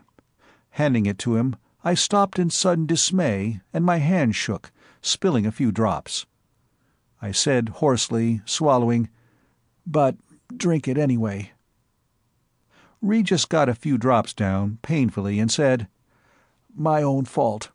The moment I saw J. Allison, I knew he was a madman. I'd have stopped him sooner, only he took me by surprise." "But you say him. I'm J. Allison," I said, and then my knees went weak, and I sat down. What in hell is this? I'm not Jay, but I'm not Jason either. I could remember my entire life, but the focus had shifted. I still felt the old love, the old nostalgia for the Trailmen, but I also knew, with a sure sense of identity, that I was Dr. Jason Allison, Jr., who had abandoned mountain climbing and become a specialist in Darkover parasitology. Not Jay, who had rejected his world, not Jason, who had been rejected by it. But then who? Regis said quietly, "I've seen you before, once, when you knelt to the Old One of the Trailmen." With a whimsical smile he said, "As an ignorant, superstitious Darkovan, I'd say that you were a man who'd balanced his god and demon for once." I looked helplessly at the young Hastur. A few seconds ago my hands had been at his throat. Jay or Jason, maddened by self-hate and jealousy, could disclaim responsibility for the other's acts. I couldn't. Regis said, "We could take the easy way out and arrange it so we'd never have to see each other again. Or we could do it the hard way." He extended his hand, and after a minute I understood, and we shook hands briefly, like strangers who have just met. He added, "Your work with the Trailmen is finished, but we Hasturs committed ourselves to teach some of the Terrans our science, matrix mechanics. Dr. Allison, Jason, you know Darkover, and I think we could work with you. Further, you know something about slipping mental gears. I meant to ask, would you care to be one of them? You'd be ideal." I looked out the window at the distant mountains. This work, this would be something which would satisfy both halves of myself. The irresistible force, the immovable object, and no ghosts wandering in my brain. "I'll do it," I told Regis. And then, deliberately, I turned my back on him and went up to the quarters, now deserted, which we had readied for the Trailmen. With my new doubled, or complete, memories, another ghost had roused up in my brain, and I remembered a woman who had appeared vaguely in J. Allison's orbit, unnoticed, working with the Trailmen, tolerated because she could speak their language. I opened the door, searched briefly through the rooms, and shouted, "Kyla!" And she came, running, disheveled, mine. At the last moment she drew back a little from my arms and whispered, "You're Jason, but you're something more, different." "I don't know who I am," I said quietly, "but I'm me. Maybe for the first time.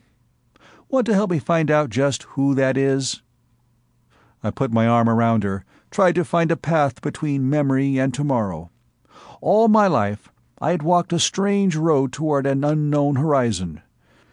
Now, reaching my horizon, I found it marked only the rim of an unknown country. Kyla and I would explore it together.